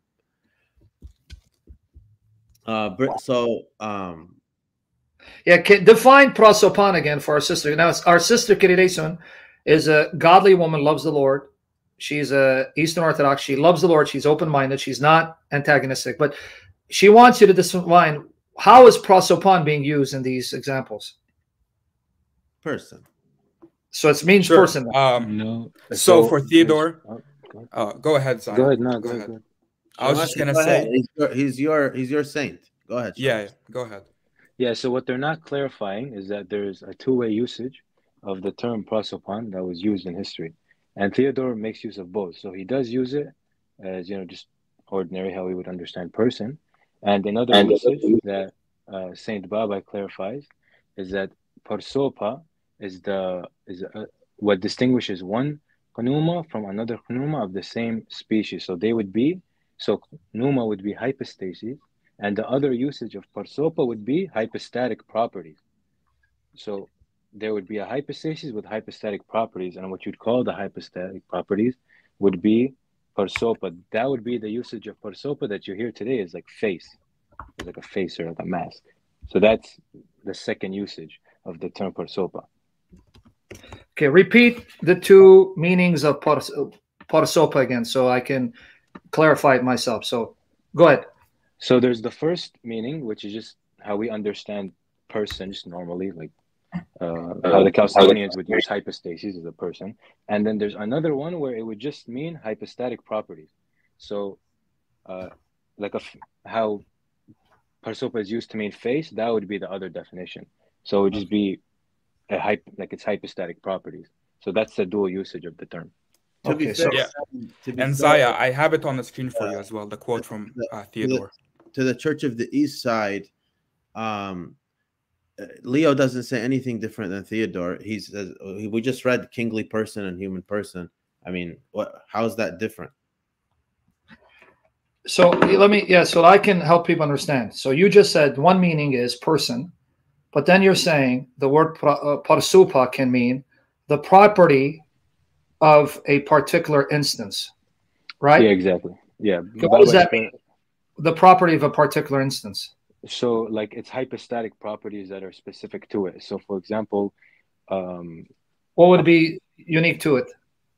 So like when we're looking at he has it on for example, I have like my hypostatic properties that are specific to my hypostasis would be the color of my eyes or my hair or how tall I am, or But in stuff reference to the Godhead, I know what you're getting at, but I'm saying when he's speaking of the Godhead, they're not physical. What would be then there would be hypostatic property? So for the Father, it would be paternity, which would be like his fatherhood, that he begets the Son. And then for the Son, it would be that he is begotten of the Father. And then for the Spirit, it would be that he, like, the procession of the Spirit. So these would be... Yeah. Zaya, my brother, you know I love you, right? That's what distinguishes them as persons. Do you know that, right? Yeah, and those are hypostatic properties. Yeah, but you understand, you ended up then saying it means person. No, those are... You hear what you just said? Specific to no, those are properties specific to their person. But that's the property that makes them, differentiates them individually. The Father is the Son is begotten, and the Spirit is spirator. That's how we know they're not the same person. Yeah, and that's the second definition of Parsopa. I guess maybe that's what I'm saying. And your second definition, I can send you a PDF from a Syriac scholar. If you're going to keep talking over me, then you're debating me because you're not listening. We can turn this into a debate. Listen so you can understand. I mean, you guys aren't giving me a chance to speak. So. Okay. Shemashia, you know I can send you the door, right? The exit? I can send you out of here because I know you're young and you're getting excited. Listen to what I said. Your second definition collapses into the first definition because what makes them unique, the unique hypostatic property, is what makes them distinct persons. When you said the Father begets, that's how we know he's not the same person as the Son. So it's semantics again because you're trying to justify this. It's not semantics, and the reason is because... Yeah, okay. And Baba specifies as well that there are two definitions. And the second definition is hypostatic properties. So, yeah, it is what distinguishes one pneuma from another pneuma. And I have a document on this from a Syriac scholar that I can post in the chat, and whoever wants to see it can... No, not Sebastian Brock. He's an Indian Syriac scholar. I have a trouble pronouncing his name, but I can post the... he's done multiple studies on Baba and other Syriac figures, and I can post the document in chat. And whoever wants to read about the definition of Parsopa, its dual definition, can read it for themselves. Okay. I mean, it's on the screen. It says the twofold definition right there. Let's look at the definition on the screen. Prosopon is used in a twofold way. For either it signifies the hypostases, and that each one of us is, or conferred, or it is conferred upon honor, greatness, and worship. For example, Paul and Peter signify the apostases and prosopon of each one of them. But the prosopon of our Lord Jesus Christ means honor, greatness, and worship. For because God the Word was revealed in humanity, he was causing the glory of his hypostases to cleave to the visible one. And for this reason, the prosopon of Christ declares it, I prosopon to be a prosopon of honor, not of the essence of two natures. Okay, now, if I go with that definition, this is Theodore. Let me go with Theodore. Okay, Theodore. So prosopon means, okay, honor, greatness, and worship. But that's common to all three. The Father, being God, is worthy of honor, greatness, and worship. The Son, being God, is worthy of honor, greatness, and worship. So is the Holy Spirit. So how does that differentiate them? If I'm going by what Theodore says, so I'm not adding, I'm going by your quote. What you just posted in front of my eyes, that is common to all three, unless the Father doesn't receive the same honor, greatness, and worship that the Son does. So that does not distinguish them. That would actually be part of the essence, because as God, they're worthy of honor, greatness, and worship. So is Theodore making it up as he goes along? All right, but anyway, what's the next one? Okay, I can. You want to do your where were we? Let me find it. Yeah, sure. Let me just make a quick comment. I wanted to show from Leo about this section, this whole quote. Notice Leo is also talking about three persons, the same way that Theodore did. For Theodore, there's the human person, the divine person, and the person of the union. Leo calls the person of the union the kingly person. Why? That's a good question. Why does he call it a kingly person? Why is it a king? I'll tell you why. Because for him, the kingly person is who is being paid honor. It's the divine and human nature in union. There's no difference in power, he says. No difference in power. Keep in mind, this is what Nestorius said. Nestorius says the power of the Lord's flesh and of his divinity is the same. So it's clear for Leo that this kingly person is just the unity of the two natures. That's what it is for him. The divine person, the human person, and then the person of the union. The exact same thing as Theodore. Exact same thing that he says. Person of man, person of divinity, person of both natures, which is one. And to go back to the quote that we were talking about, the one that Zaya was explaining. Look here. Person, how is it defined by Theodore? It can either mean hypostasis, which in Latin would have probably been substance, or it can mean honor, greatness, worship, or even power, as Nestorius says. So they have the very exact same concept. Leo is not, he's not any different than Theodore. He's not any different. And I can show this from the tome as well. Look at this part from the tome. He says, Daniel, actually, if you want to read it out for us. Tome of Leo, that one is God, because through him all things were made, and without him nothing was made. And this one is a human being, because he was made from a woman made under the law. So there is the one that is God, God for him. This one, the divine nature, God. Through him all things were made, and without him nothing was made. And then again, this one is a human being, because he was made from a woman made under the law. So you have the divine nature, the one who all things were made through. We know that's God the Word. And then the human being, the one who was made from a woman. And these are distinct for Leo. These are two individuals. The very same thing that Theodore and Nestorius and Isaac of Nineveh said. It's no different. And so I just want to show that. And I also wanted to compare it to Revelation 1:18. So let me bring that up real quickly. Yep, go ahead. Here we go. This was I am more the living. Go ahead, Yeah, brother. go I'm sorry. ahead.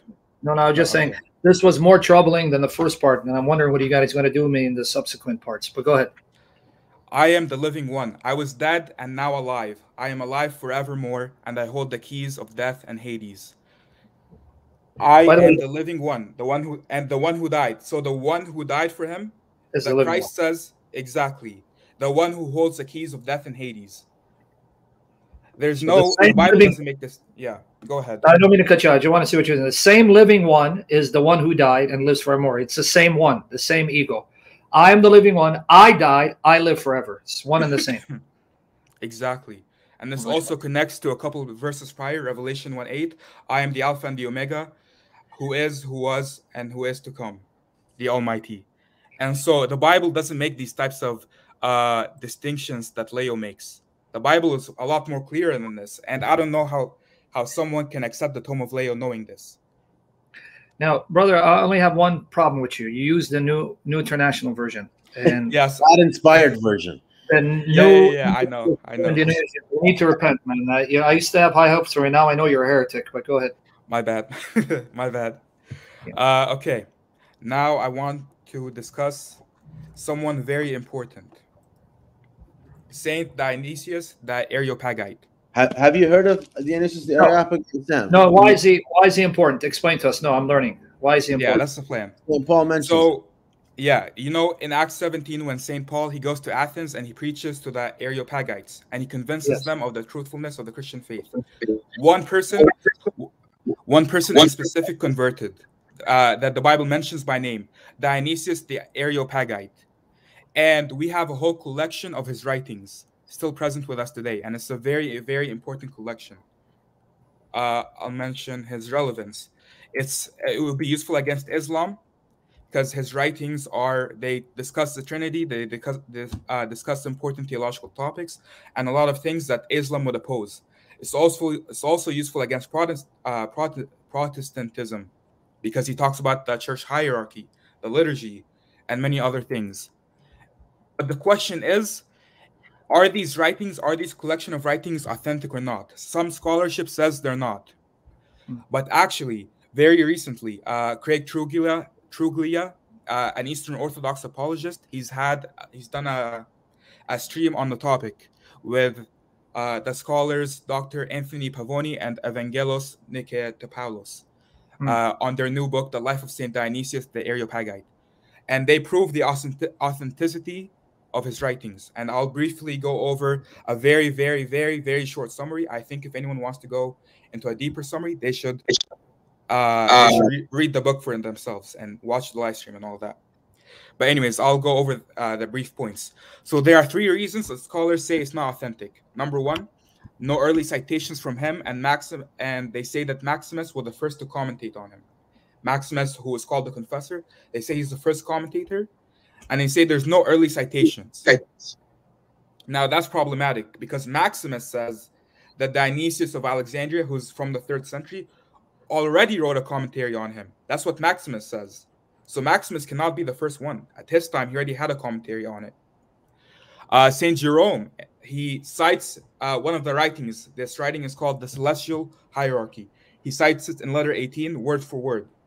Again, Saint Gregory the Theologian of Nazianzus, he cites Saint Dionysius's Mystical Theology, another book he wrote, in this citation. And the book that I mentioned earlier, it goes over a lot of this. So this theory is not possible.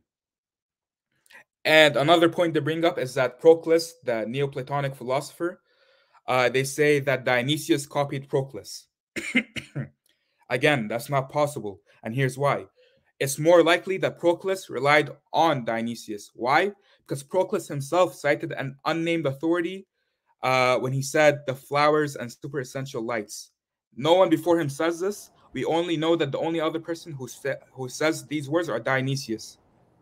So it's far more likely that Dionysius is the source of Proclus, not Proclus being the source of Dionysius. And one more thing they argue for is that it's anachronistic to say that the way he used hypostases. Once again, the Bible uses it this way. Saint Hippolytus used it this way. Saint Clement, Origen, they all used it this way. So it's not anachronistic, and it's very, very, it works with the time. And if anyone wants more details on this topic, they should definitely get the book. So or let me, even, yeah. Who's saying it's anachronistic to use hypostases or hypostases, hypostases as a This is just one of the couple of points that scholars bring up to argue against its authenticity. But almost every single Christian tradition, every Christian tradition, Oriental Orthodox, Roman Catholic, Eastern Orthodox, even Church of the East, they all accept him as authentic. All their fathers do. Maximus does, Damascene does, Aquinas does, all the fathers of the Church of the East, all the fathers of the Oriental Orthodox, and its authenticity was never doubted by anyone until the Renaissance. I see. Let me explain. Go ahead, brother. Finish. I want to help this brother understand what anachronistic means. But go ahead, finish your point. I want to explain. No, that's all. That's all. That's all I have to say.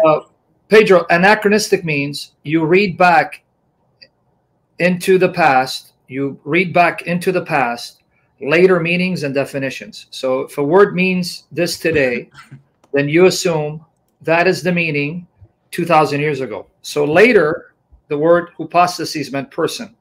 But that doesn't mean it meant that earlier on. That's what anachronistic means. Anachronistic means taking a definition of a term today and reading it back into the past as if that's how they use the term. That's what anachronistic means. So here, the argument is that this book can't be genuine if he's using the term hypostasis as person, because it wouldn't have that meaning at that time. And he's showing, no, that's not true. So, yeah, exactly. Yeah, exactly. And so now, what is the relevance? Why am I bringing? What is the relevance of his writings and all of this? Again, yesterday I talked a lot. I mean, not yesterday, but a couple of days ago, we talked a lot about the Tome of Leo, how Leo talks about each form does what is proper to it in cooperation with the other. The Word, God the Word, performs what belongs to God the Word, and the flesh performs what belongs to the flesh. One of them sparkles with miracles, the other succumbs to injuries. So he's saying that God the Word is the one who does the miracles, and the flesh is the one who's having the injuries done to it, and that each one has its own action, and this is the two natures for him. This is what he believes the natures are. Now, I want to compare this to what Saint Dionysius, the Areopagite, the student of Saint Paul, the one who's converted by St. Paul, the one who's mentioned in the Bible in Acts 17. What does he say about this? Let's see. For the rest, not having done things divine as God, nor things human as man, but exercising for us a certain new God-man activity or energy of God having become man. Attributed to the person. Exactly. So he doesn't do just things divine as if he's solely God. He doesn't do things as if he's solely God or other things as if he's solely man. But every action of his is done in a God-man way. Why? Because he is the God-man. He's not God alone sometimes. Yeah, and he's not man alone sometimes. He's always the God-man. And so here we see this clear opposition between Dionysius and Leo's tome once again. And let me explain. Go ahead. Now, brother, understand what he's trying to show you, that later on you'll find people attributing the actions of Christ to one of the natures. So as man, he slept. As God, he raised the dead. But he's showing you that prior to that, what you'll find is an emphasis on the union. So they don't distinguish that. They don't say, well, Christ as man slept. Jesus, the God-man, slept. The God-man raised the dead. The God-man ate. So they were clear in affirming the union.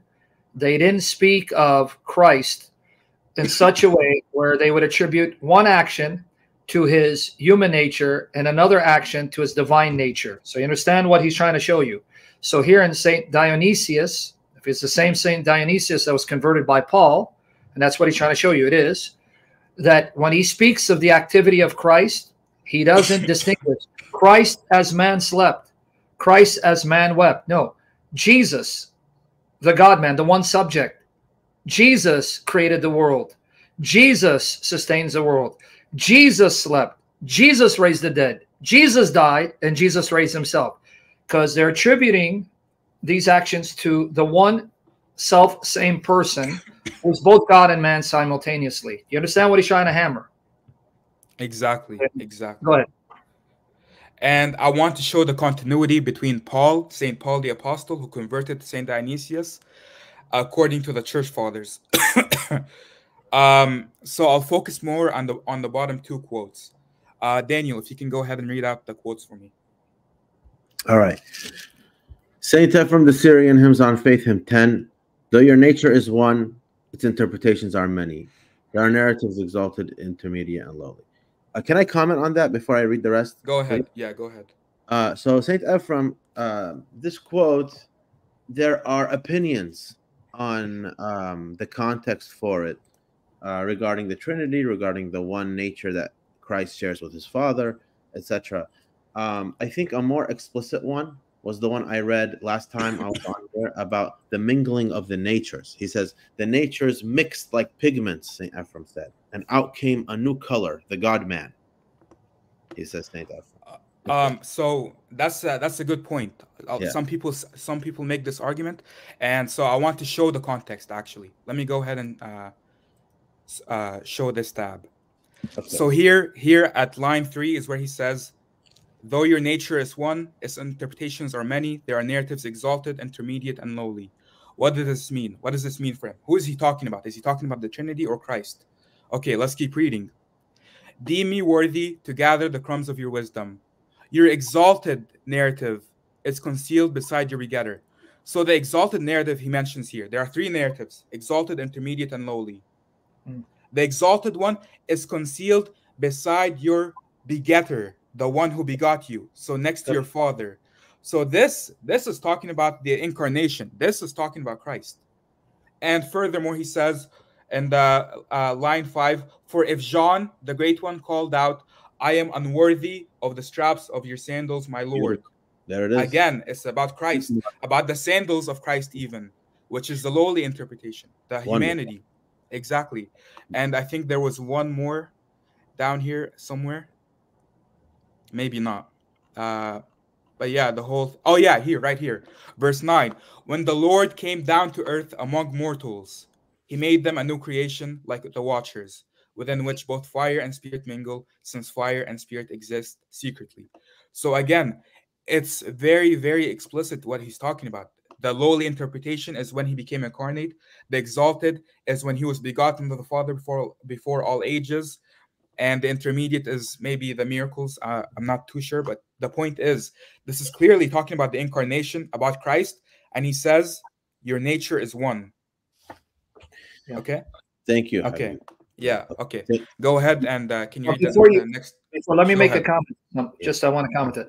Now, as some are saying, yeah, well, we are just affirming the fact that though he's the God-man, God does not sleep in the sense that in divine nature he's ever living. So that's not my problem there. I'll tell you what my problem is so people understand where I'm troubled. I just want to understand where I'm troubled. I'm not troubled with that. What I'm troubled with is when Theodore and the others they quoted speak of Jesus the man, where he, Jesus the man, speaks as a weak, frail human who's afraid and is looking to the Word, God the Word, to energize him and protect him. That's what's bothering me. So I want people to understand. Where I got messed up is with the quotes from Theodore or even Augustine, where you have Jesus the man being so distinguished from God the Word that the man speaks like me, that I don't trust in myself and I trust in God the Word to strengthen me and protect me and enable me to conquer Satan. That's what bothers me. See, I want people to understand. I know you can take these statements, say, we have no problem with it. We understand he's one person and he's the God-man and the God-man ate, but we're only highlighting the fact that when he ate, it's because he's truly human.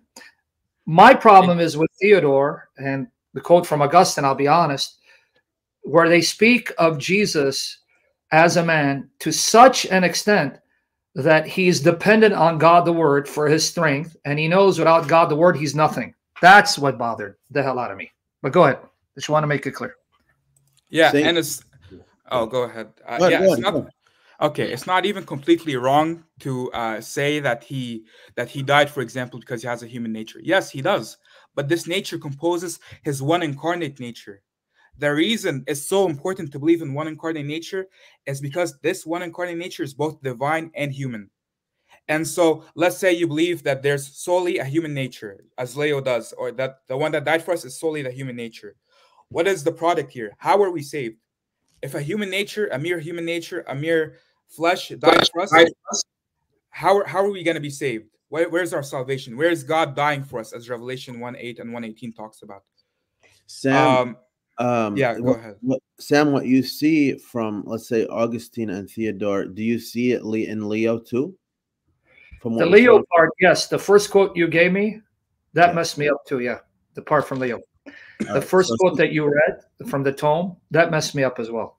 Yeah. But you already left me in state of shock and dumbfounded. So when you read Leo, I was already like, I was gone. You get what I'm saying? I was like in another world because Theodore shocked me. But then when you quoted Augustine, that really messed me up. And then Leo was just icing on the cake. The first quote from Leo, the tome of Leo. So I'm hoping I'm going to talk to William. I'm going to call him afterwards and say, hey, brother, you got to explain this to me. You got to do some. I have a Christology show coming up with him on his channel with Dr. Goff, which is their top Christology guy. So let's see. Yeah, talk about these quotes about Leo, because listen, I have no dog in the fight. Guys know that I'm not here to be for or against someone, but I want to honor the Lord. And when someone distinguishes the Lord to that extent, where you have a human Jesus that sounds frail and he's dependent on God the Word, I cannot help but see heresy and Nestorianism.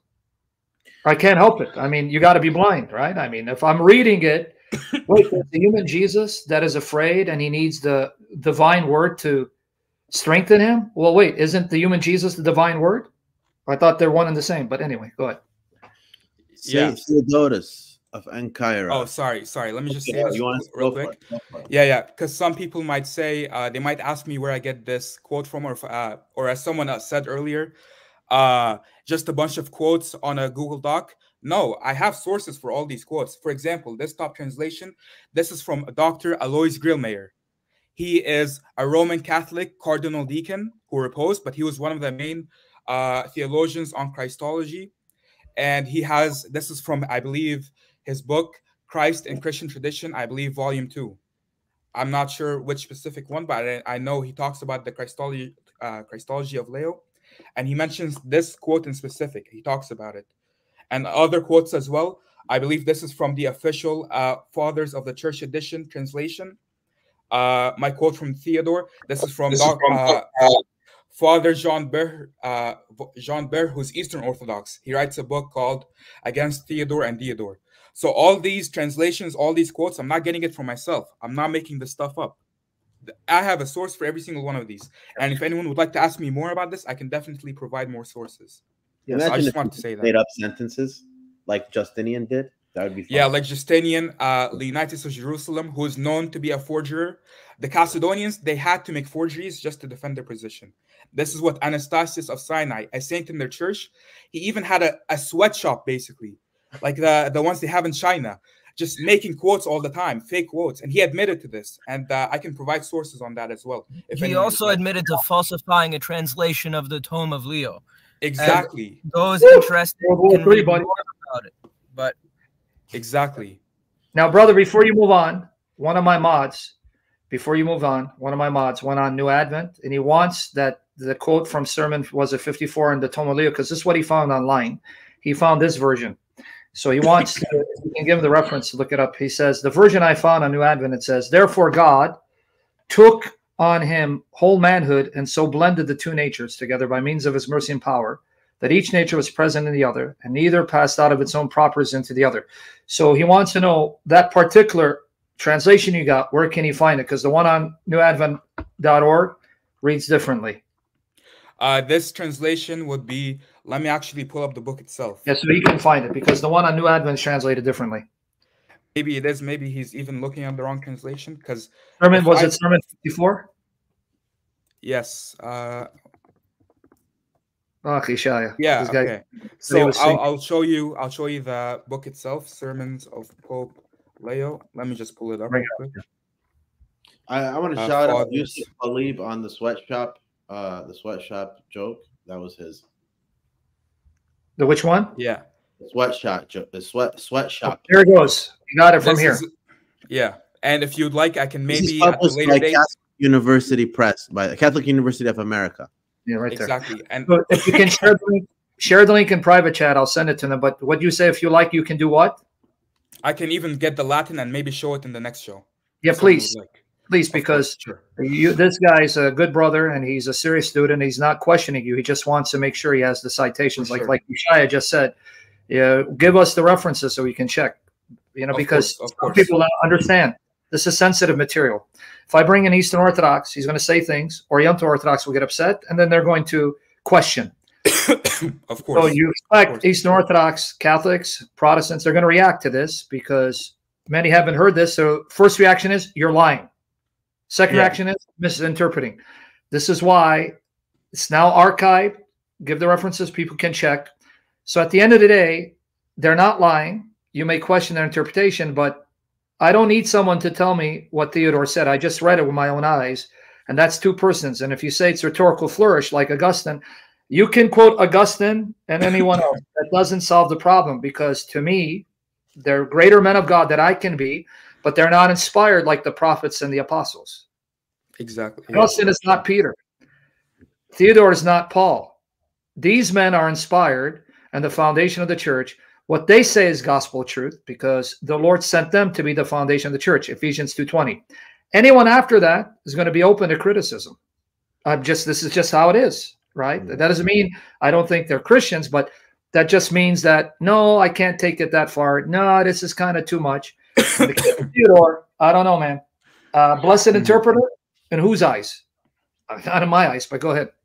Yeah, and this is why we should also follow as you said, the apostles and their students like Dionysius, as well as the ecumenical councils, which pledged to follow the teachings of the apostles, such as Saint Theodotus of Ancyra here, who attended the Third Ecumenical Council and presided over it. We talked a lot about him a couple days ago. And once again, if Daniel, you could read this quote for me real quick. Of course. Yeah. Of course. Okay. Saint Theodotus of Ancyra, exposition on the Nicene Creed. For by saying Paul's became obedient unto death, even the death of the cross about him. Clearly, he is convicted for counterfeiting the faith and for falsely attributing the sufferings to a man alone. Instead, the one who deceived himself with all the definitions of the nature, because he wishes to show the accusation of the cross against them in all matter, like having crucified a man alone and not having dared this toward God. Yeah, so here he's writing against Nestorius. Keep in mind, this is the guy who was dealing with Nestorius. The Eastern Orthodox, the Roman Catholics, they came centuries later after this guy. This is the guy who's dealing directly with Nestorius. So he's who defines what the Miaphysite Christology or what the Orthodox Christology is in comparison to Nestorius. So here he's saying, yeah, go ahead. Let me reply to Indonesian Christian's question. He said, okay, Chalcedonians do believe in the two natures unified into one hypostasis. Where is the unification of the two natures for the Orientals? So we just went over the first part of the show, Church of the East and Syriac Orthodox. You cannot have two Kiani in one Gnoma. You can't do that. That's not an option on the table. That's what we were talking about the whole time. So you have, when you say hypostatic union, what is that? The hypostatic union is a union of two hypostases. Okay, now for the Oriental Orthodox, we believe after that union of the two hypostases, there is one composite hypostasis. The Church of the East says they remain two after the union. For us, it's a real union. If it's a real union, that means they become one. They're no longer two. Now, a hypostasis is not a nest, and you have two birds in the nest. You're saying is a meeting place of two natures. Where did you get this from? Who of the fathers ever taught this?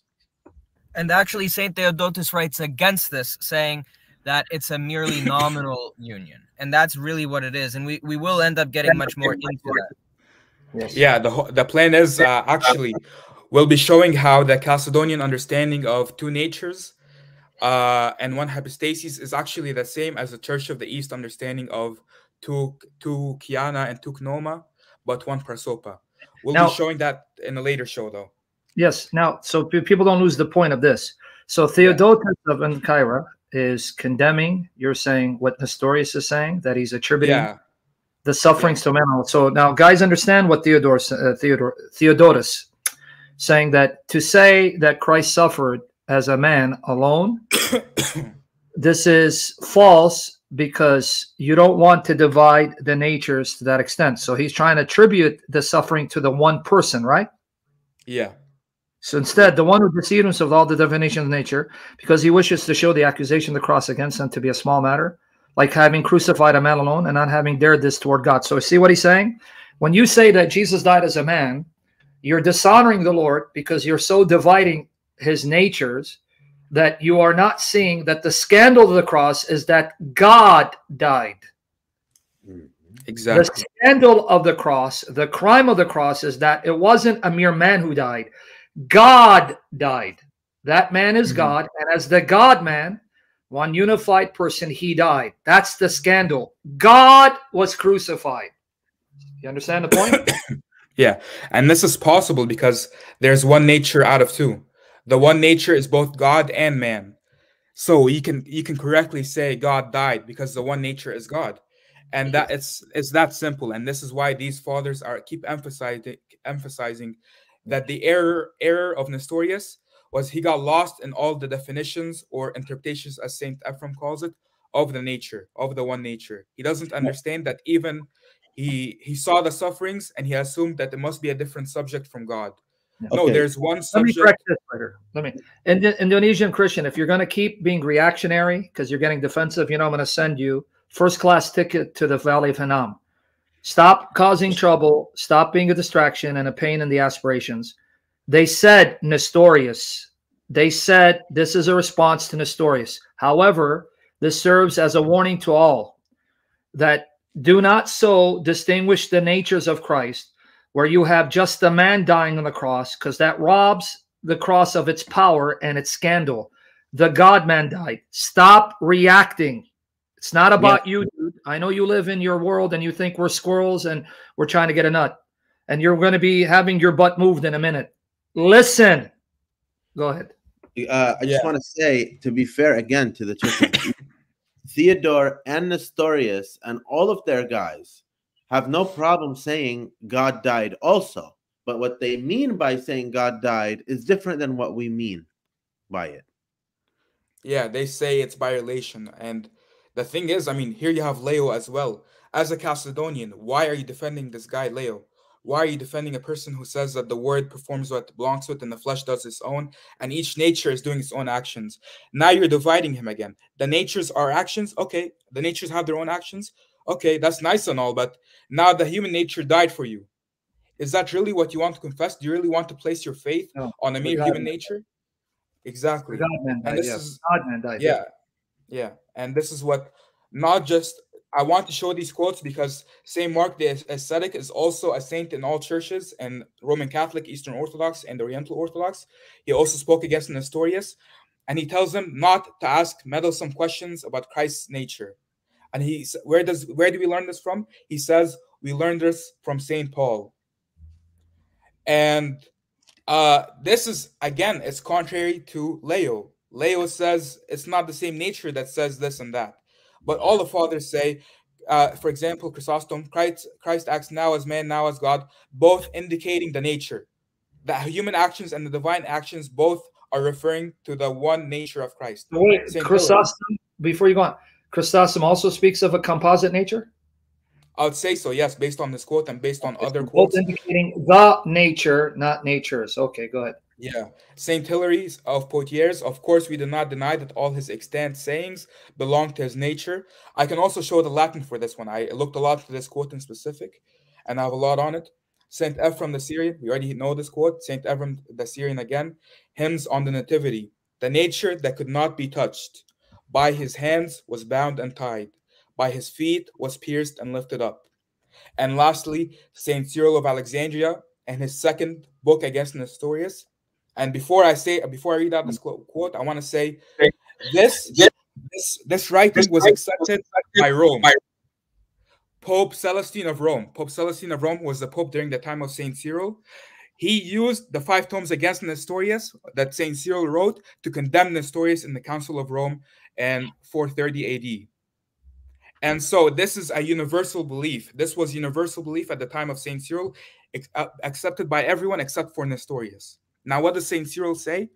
So just as everything is spoken of the one person, for one nature is recognized as existing after the union, namely that of the Word incarnate. So some people will tell you, oh yeah, we can say everything belongs to the one person, but we also say that some of it belongs to the human nature and some of it belongs to the divine nature. Okay, but Saint Cyril says that for it to all belong to the one person, it also means that it all belongs to the one nature that exists after the union. And this was accepted by all Christians at the time, other than Nestorius and his faction. Okay, let me get this straight so we can understand. Besides Nestorius and Theodore, whatever, these Christians, Saint Hilary of Poitiers, you just quoted him. Yes. And then Saint Ephraim, though your nature is one, and this is after the incarnation. Saint Cyril, one nature. So they are speaking of one nature, a composite nature, because he's still truly divine, truly human, but they still say one nature, one nature, one nature. And that was the language of these Christians, many of whom are recognized as saints, huh? Yeah, all of them are. All of them are canonized by all churches except. But you see what Ephraim said? A nature that could not be touched by his hand was bound and tied. That's right. See, and then so that people don't try to argue against it, because they'll say, "Oh, yeah, he's not saying they're in two natures." Well, no. Read the one before it. Though your nature is one, its interpretations are many. It's clear that Ephraim's saying the word is kiana, by the way. The word what is it? Kiana is the word he's using. He's writing in Assyrian. And then Saint Cyril, who's a saint in the Orthodox and Roman Catholic traditions, for one nature is recognized, not just one person, brethren. These are quotes. Unless you're going to say they're lying, it's there. This is history. I don't know what you guys want to do. Now, I like we said, Guy's going to come on, Lord willing. He's going to see this, so he's going to prepare a response, and we're going to give the other side a chance because I want to be fair. I'm not here to bash anyone. And after this, I don't want you to say, "Oh, he's anti-Eastern Orthodox." I'm not anti-Eastern Orthodox or Oriental Orthodox or Assyrian Church or Roman Catholic. I love all these traditions. But I'm not going to tickle ears if I think someone is espousing heresy. I can't accept them as a saint. Mhm. I mean, Exactly. Augustine is a problem for me right now, what you did with me and Augustine. I had problems with him because the reformers appealed to him and his view of predestination. So it already gave me a problem because John Calvin swore by Augustine. Martin Luther swore by Augustine. But then when you quote this, and then you're telling me Theodore was his teacher? Not explicitly, but they did have correspondence. And actually, the whole heretical view existed before even Theodore. It goes back, I know in the West, in the Latin West, Novatius even distinguishes Son of God from the Son of Man in his work on the Trinity. Novatius, who's known as a schismatic, but his work was like kind of a big deal in the West on the Trinity. In it, he distinguishes the Son of God from the Son of Man, which is something even Nestorius didn't want to do. Even Nestorius had to be more clear about his language and avoided trying to speak of two sons explicitly. So can we safely assume that in the East, the consensus was speaking of one composite nature, and then you had those few exceptions, whereas in the Latin, they were not as precise? No, I would say even in the Latin West, there were some examples. I would say, for example, Marius Mercator, Saint John Cassian, Saint Hilary, as I showed, and many other examples. And Saint Jerome. And I'll be willing to discuss with anyone on this topic. I've done a lot of research. Saint Jerome spoke of a composite nature? He spoke of the substance of Christ, one substance. Are you kidding me? Yeah. Come on, man. You're kidding, right? I'm serious. I have the quotes and everything. Like I did a lot of research on this stuff. And wow. Why the hell did I meet you guys, man? I was okay until you came into my life. I'm sorry. Did you mention popes of Rome, Saints Julius and Felix? Oh yeah. Saint Julius, Pope Saint Felix, and obviously they were cited at Ephesus. And keep in mind, no one had a problem. No one had a problem with what Cyril said in the West. Marius Mercator translated his writings. John Cassian approved of them. Yes. Saint Pope Celestine used his writings. He used these 5 books against Nestorius, the same one that I'm quoting right here. He used this to condemn Nestorius. No one paused and said, "What are you talking about, man? How can you say there's one nature?" That didn't come until Leo, who was a student of Saint Augustine, who was wrong, unfortunately. And he may have repented. He may have repented. There's some indication in his writings that he may have repented, and so that's in his retractions. I think that's the last work he ever wrote. In his retractions, he took back some of his statements. Unfortunately, he never completed the retractions because he opposed prior. But he was also invited to the Council of Ephesus. So we're certain that Saint Augustine, if he had been given the chance to understand the true faith, he would have accepted it. Can I just say something real quick? Go ahead. For Sam. Popes of Rome, Saints Julius and Felix. They are prime examples, obviously, of what the Orthodox Latin tradition ought to be. Well, as it was mentioned in the Council of Ephesus, they had quoted them in its Florilegium. It's a big list of quotes, quote, from saint, to basically show that it's correct. Well, if you look at the footnote in the Council of Ephesus for Saint Julius of Rome and Saint Felix of Rome, when they talk about Christ, you'll see in the footnote that they claim it's authored by who? By Apollinarius. The Chalcedonians claim that these writings are too far on the Miaphysite side, that they could not have been written before the Council of Ephesus. And so they must have been authored by the heretic Apollinarius. And that's why part 2 of my presentation will become very important to give context as to that period of history and what was taught even among those works, that pseudo-scholarship and also mistaken scholarship will just, they'll assume false things that they shouldn't assume, and that needs to be kind of dismantled in an orderly manner. But that's just one example. Yeah, go ahead. No, I just want to make clear what we just heard from you. There were popes in the West that affirmed what Saint Cyril of Alexandria said, so agreeing with his Miaphysitism.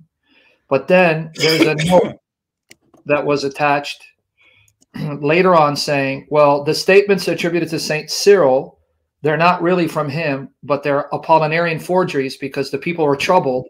There's no way Saint Cyril could have affirmed Miaphysitism, but you're going to show the evidence shows they're not forgeries.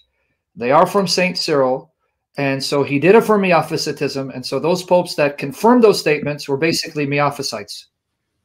Ephesus 4:31, Sam, explicitly quotes the so-called Apollinarian forgeries in the ecumenical council. It quotes them and affirms their authenticity as an ecumenical council. And it's not about Saint Cyril being quoted, or they're not saying that his writings are Apollinarians. It's that what he cited, for instance, Saint Athanasius, and what Ephesus cited, these are Apollinarian writings, not by these saints. That's what the Chalcedonians did, and they did that after, I think, 100 years. They didn't do that during the time of Ephesus and Chalcedon. So when Ephesus and Chalcedon has been convened, and these statements are quoted, no one ascribed them to Apollinarius, the heretic. Yes. They actually took it to be genuine statements. They said Athanasius and others.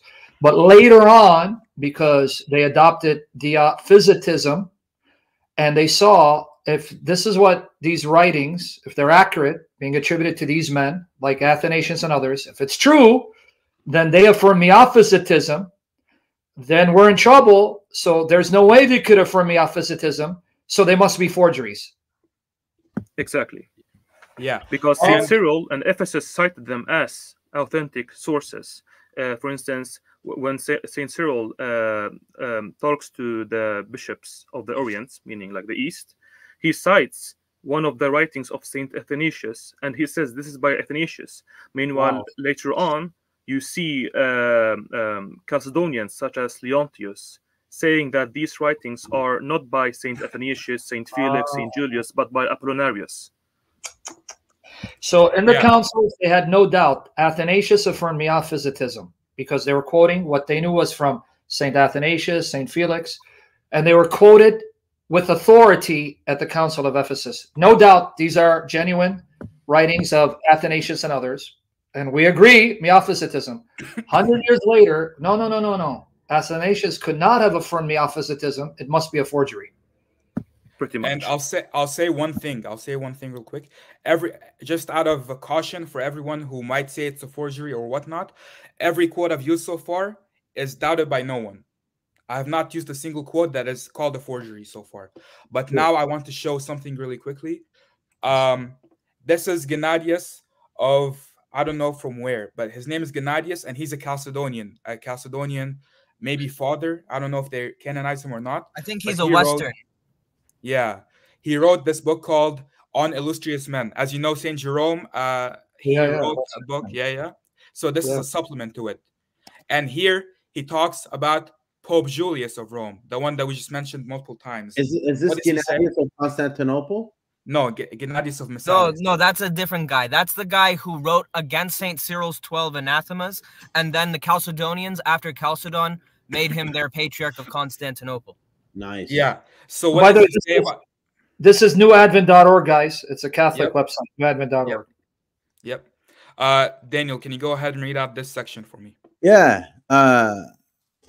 So I'm just reading the comment. God bless you guys. As an OO, I am ashamed I didn't know these things. Well, okay. No problem. It's okay.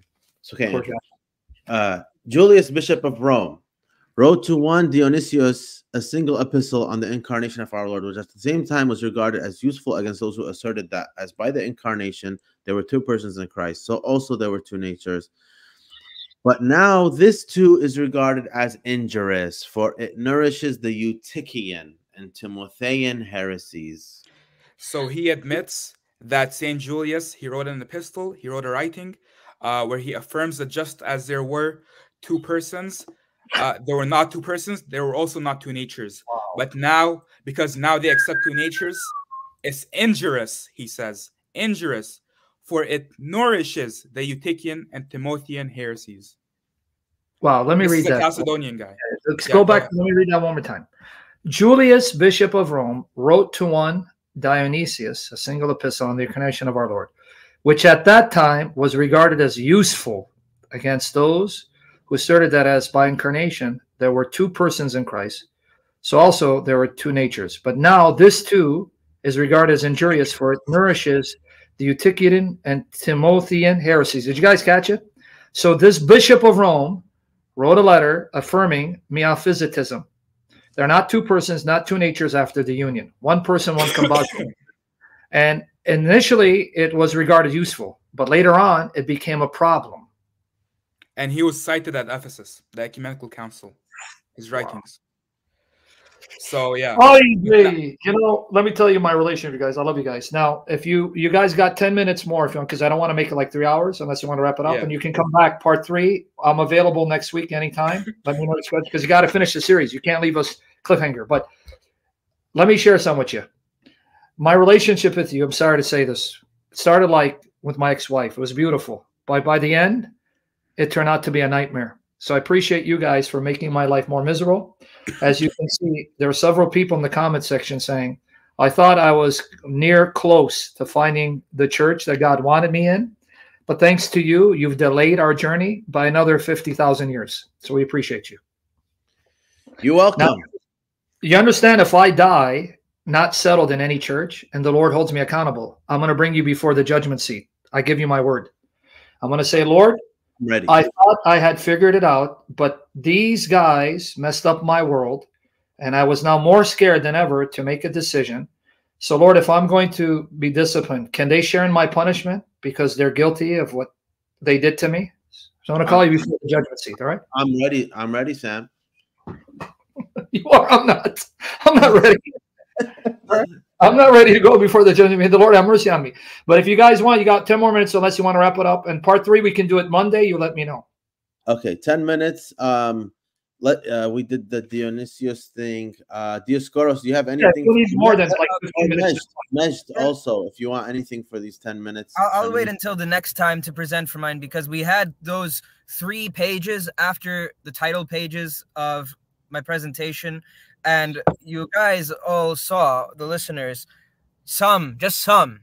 We're not even done with St. Theodotus' homilies at Ephesus. And there's still a lot more to go of Ephesus and the events surrounding Ephesus as recorded by the 3 saints who presided at Ephesus, where they completely, blanketly condemn Diophysitism, the two natures after the union position.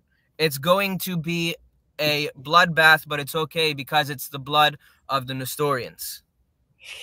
Damn. He's being facetious there. He's going. Yeah. But so point is, you're going to show in part 3, Lord willing, actual documentation, Diophysitism or Diophysitism, condemned initially, condemned at a council, but later accepted. Damn. So yeah, well, Lord willing, and we can do it Monday. And like I said, take your time. I don't want you to rush this, because you see, when you take your time, people are understanding. And when they're understanding, that's when they're getting rocked. It's when they understand what you're saying, they're getting more confused. Because this is a church history we were not told in the West. I wasn't told. In the West, we only hear about Eastern Orthodox and the Catholic and the controversies. Poor Oriental Orthodox are out there somewhere in their own world, and we do not know, right? We do not know the beliefs and why you believe what you believe and the evidence you have. I didn't know about this. When you told me St. Cyril was a Miaphysite, I thought you confused him with St. Cyril of Jerusalem. Let me give you just a real quick anecdote. The first time I heard someone affirming Miaphysitism in the early church was in the dialogue between Marmilis, the bishop of the Assyrian Church of the East, and a Coptic priest. It's online. The Coptic priest said to him, St. Cyril of Jerusalem affirmed one nature. And he quoted him. I go, that's interesting. Cyril of Jerusalem affirmed Miaphysitism. So when you guys mentioned St. Cyril, I thought you confused St. Cyril of Jerusalem with St. Cyril of Alexandria. That's why if you go back to part 1, I asked, wait, are you talking about St. Cyril of Alexandria? You go, yeah. He also believed in Miaphysitism? Yeah. There you go. So now look at this guy says, St. Cyril of Alexandria wasn't a Miaphysite. What color is the sky in your world? They just spent 2 sessions quoting him. What color is the formula? Like, what are you talking about? That's so what funny. color is the sky in your world? They just spent 2 sessions giving you the quotes. And even the Catholic, one Catholic admit, yeah, you didn't know that? There was a Catholic sister who told me, oh, you didn't know this? No, I didn't know that. Oh, okay. But any final remarks on your part? Because if you want, Wes, do you have anything to add to anything? Because you didn't talk. Is there anything you want to say, or you're good, Mez? Yeah, I just want to comment on like the Miaphys, I think. So we Please. believe that Saint Cyril was the one who stressed out the formula, but everyone before him, which we will be showing hopefully next time, believed in Miaphysitism. Of course, they might not have maybe used the exact same words as Saint Cyril, but they all used a language of oneness, which some used as mixture, blending, mingling, and so on. And so, God willing, we will be showing that next time. Let me destroy this blasphemy. No, actually, it backfires against you, Evening Doubt. Let me tell you how you just buried yourself. Okay. You said, so God made the Chalcedonians victorious, but left the Orientals in the dust. Now, let me show you how you just buried yourself. Extinct. Let me the Oriental Orthodox were left on their own without any imperial power, without any emperor backing them up, without any armies. They were left at the mercy to be slaughtered by Persians and Muslims and by imperial forces. And miraculously, they survived and they're not extinct. So against impossible odds, the Oriental Orthodox survived, even though they were slaughtered by Muslims, Zoroastrians, and by imperial forces. They survived with their theology and liturgy intact against impossible odds. You just argued that God preserved them against impossible odds, whereas everyone else had imperial power backing them up. So you just buried yourself, you filthy, wicked Jezebel, son of a spiritual whore. See, I'm politically correct. And I want to comment on this. I want to comment on this. There's 60 million of us, just so you know. Yeah, we are nowhere near extinction, but I want to mention real quick. By this same logic, we should have all been Arians. Arians were the majority at one point. St. Athanasius is famous for saying, I am against the world, because the whole world was against him. So we should all be Arians by now. And during the era of Constantinople III for the Chalcedonians, once again, Maximus, their saint, he was like basically the only person in the world who believed in what he believed. No one sided with him. Again, during the iconoclast era, the empire was iconoclast and they had no one. So this is just such a terrible argument. And the fact is, even throughout history, in the medieval ages, if you look at our numbers, as well as the Church of the East, actually, we spanned over the entire East. We were probably more than the Eastern Orthodox at that time. The biggest church in the Middle East is what? Oriental Orthodox.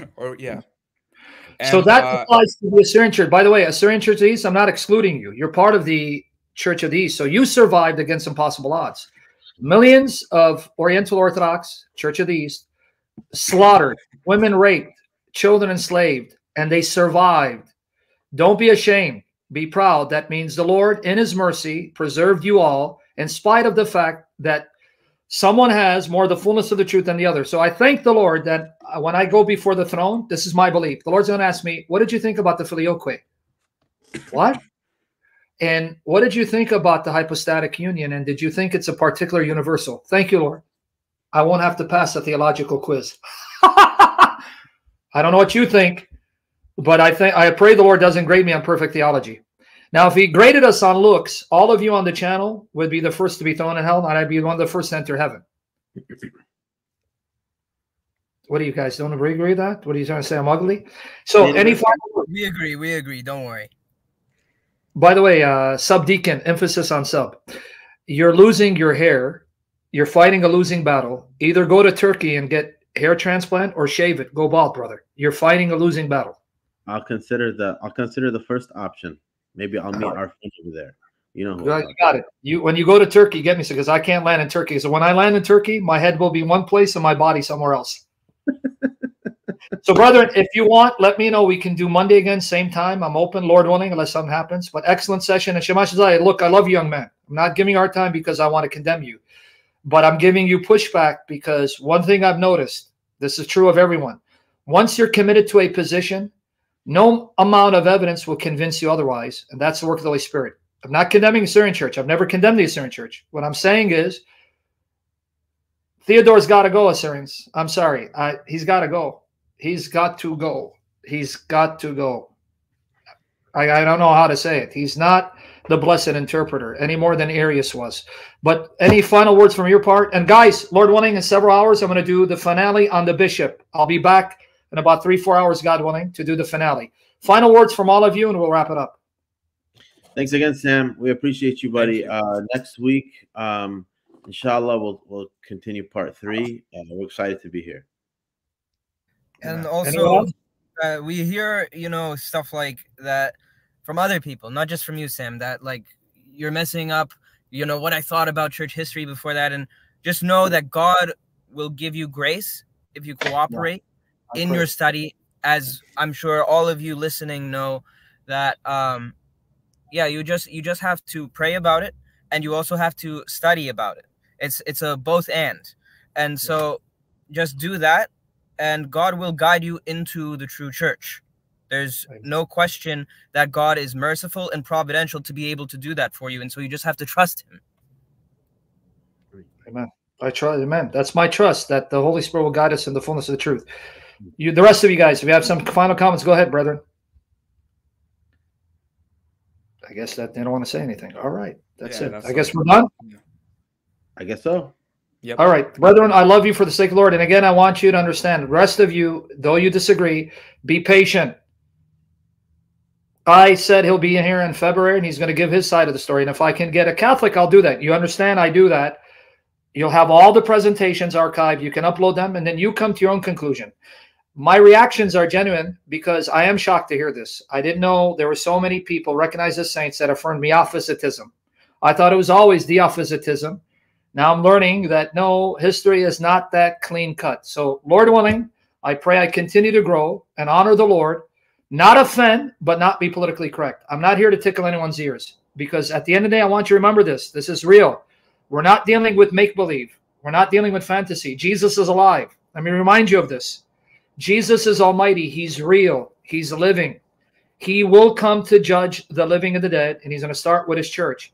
We will stand before Jesus and give an account. Take that to heart. May we believe that to the utmost of our being. Our Lord is alive, and we will stand before him. I want to stand before him with a clear conscience. Therefore, if you're holding to a position because you're afraid of peer pressure, you need to repent. Suffer attacks, insults, ridicule here, so the Lord will exalt you there, instead of denying the Lord for the praise of men and status, and then have the Lord humiliate you on the day of judgment. 2 Corinthians 5, verses 10 to 11. We will all stand before the judgment seat of Christ to give an account for everything we've done in the body, whether good or bad. We will answer to the Lord. This is why I don't care what people think of me. I don't. Because when I'm standing before the Lord, it won't be a bishop or a deacon standing next to me. It will be my Lord and I have to give an account for why I did what I did and believe what I believe. So if you are in a position and you're afraid to let go of that position because of peer pressure, may the Spirit convict you and haunt your conscience until you repent. You will answer to the Lord, not to man. Christ is risen, risen indeed. See you soon, Lord willing, in a couple hours. God bless you, man. Take care.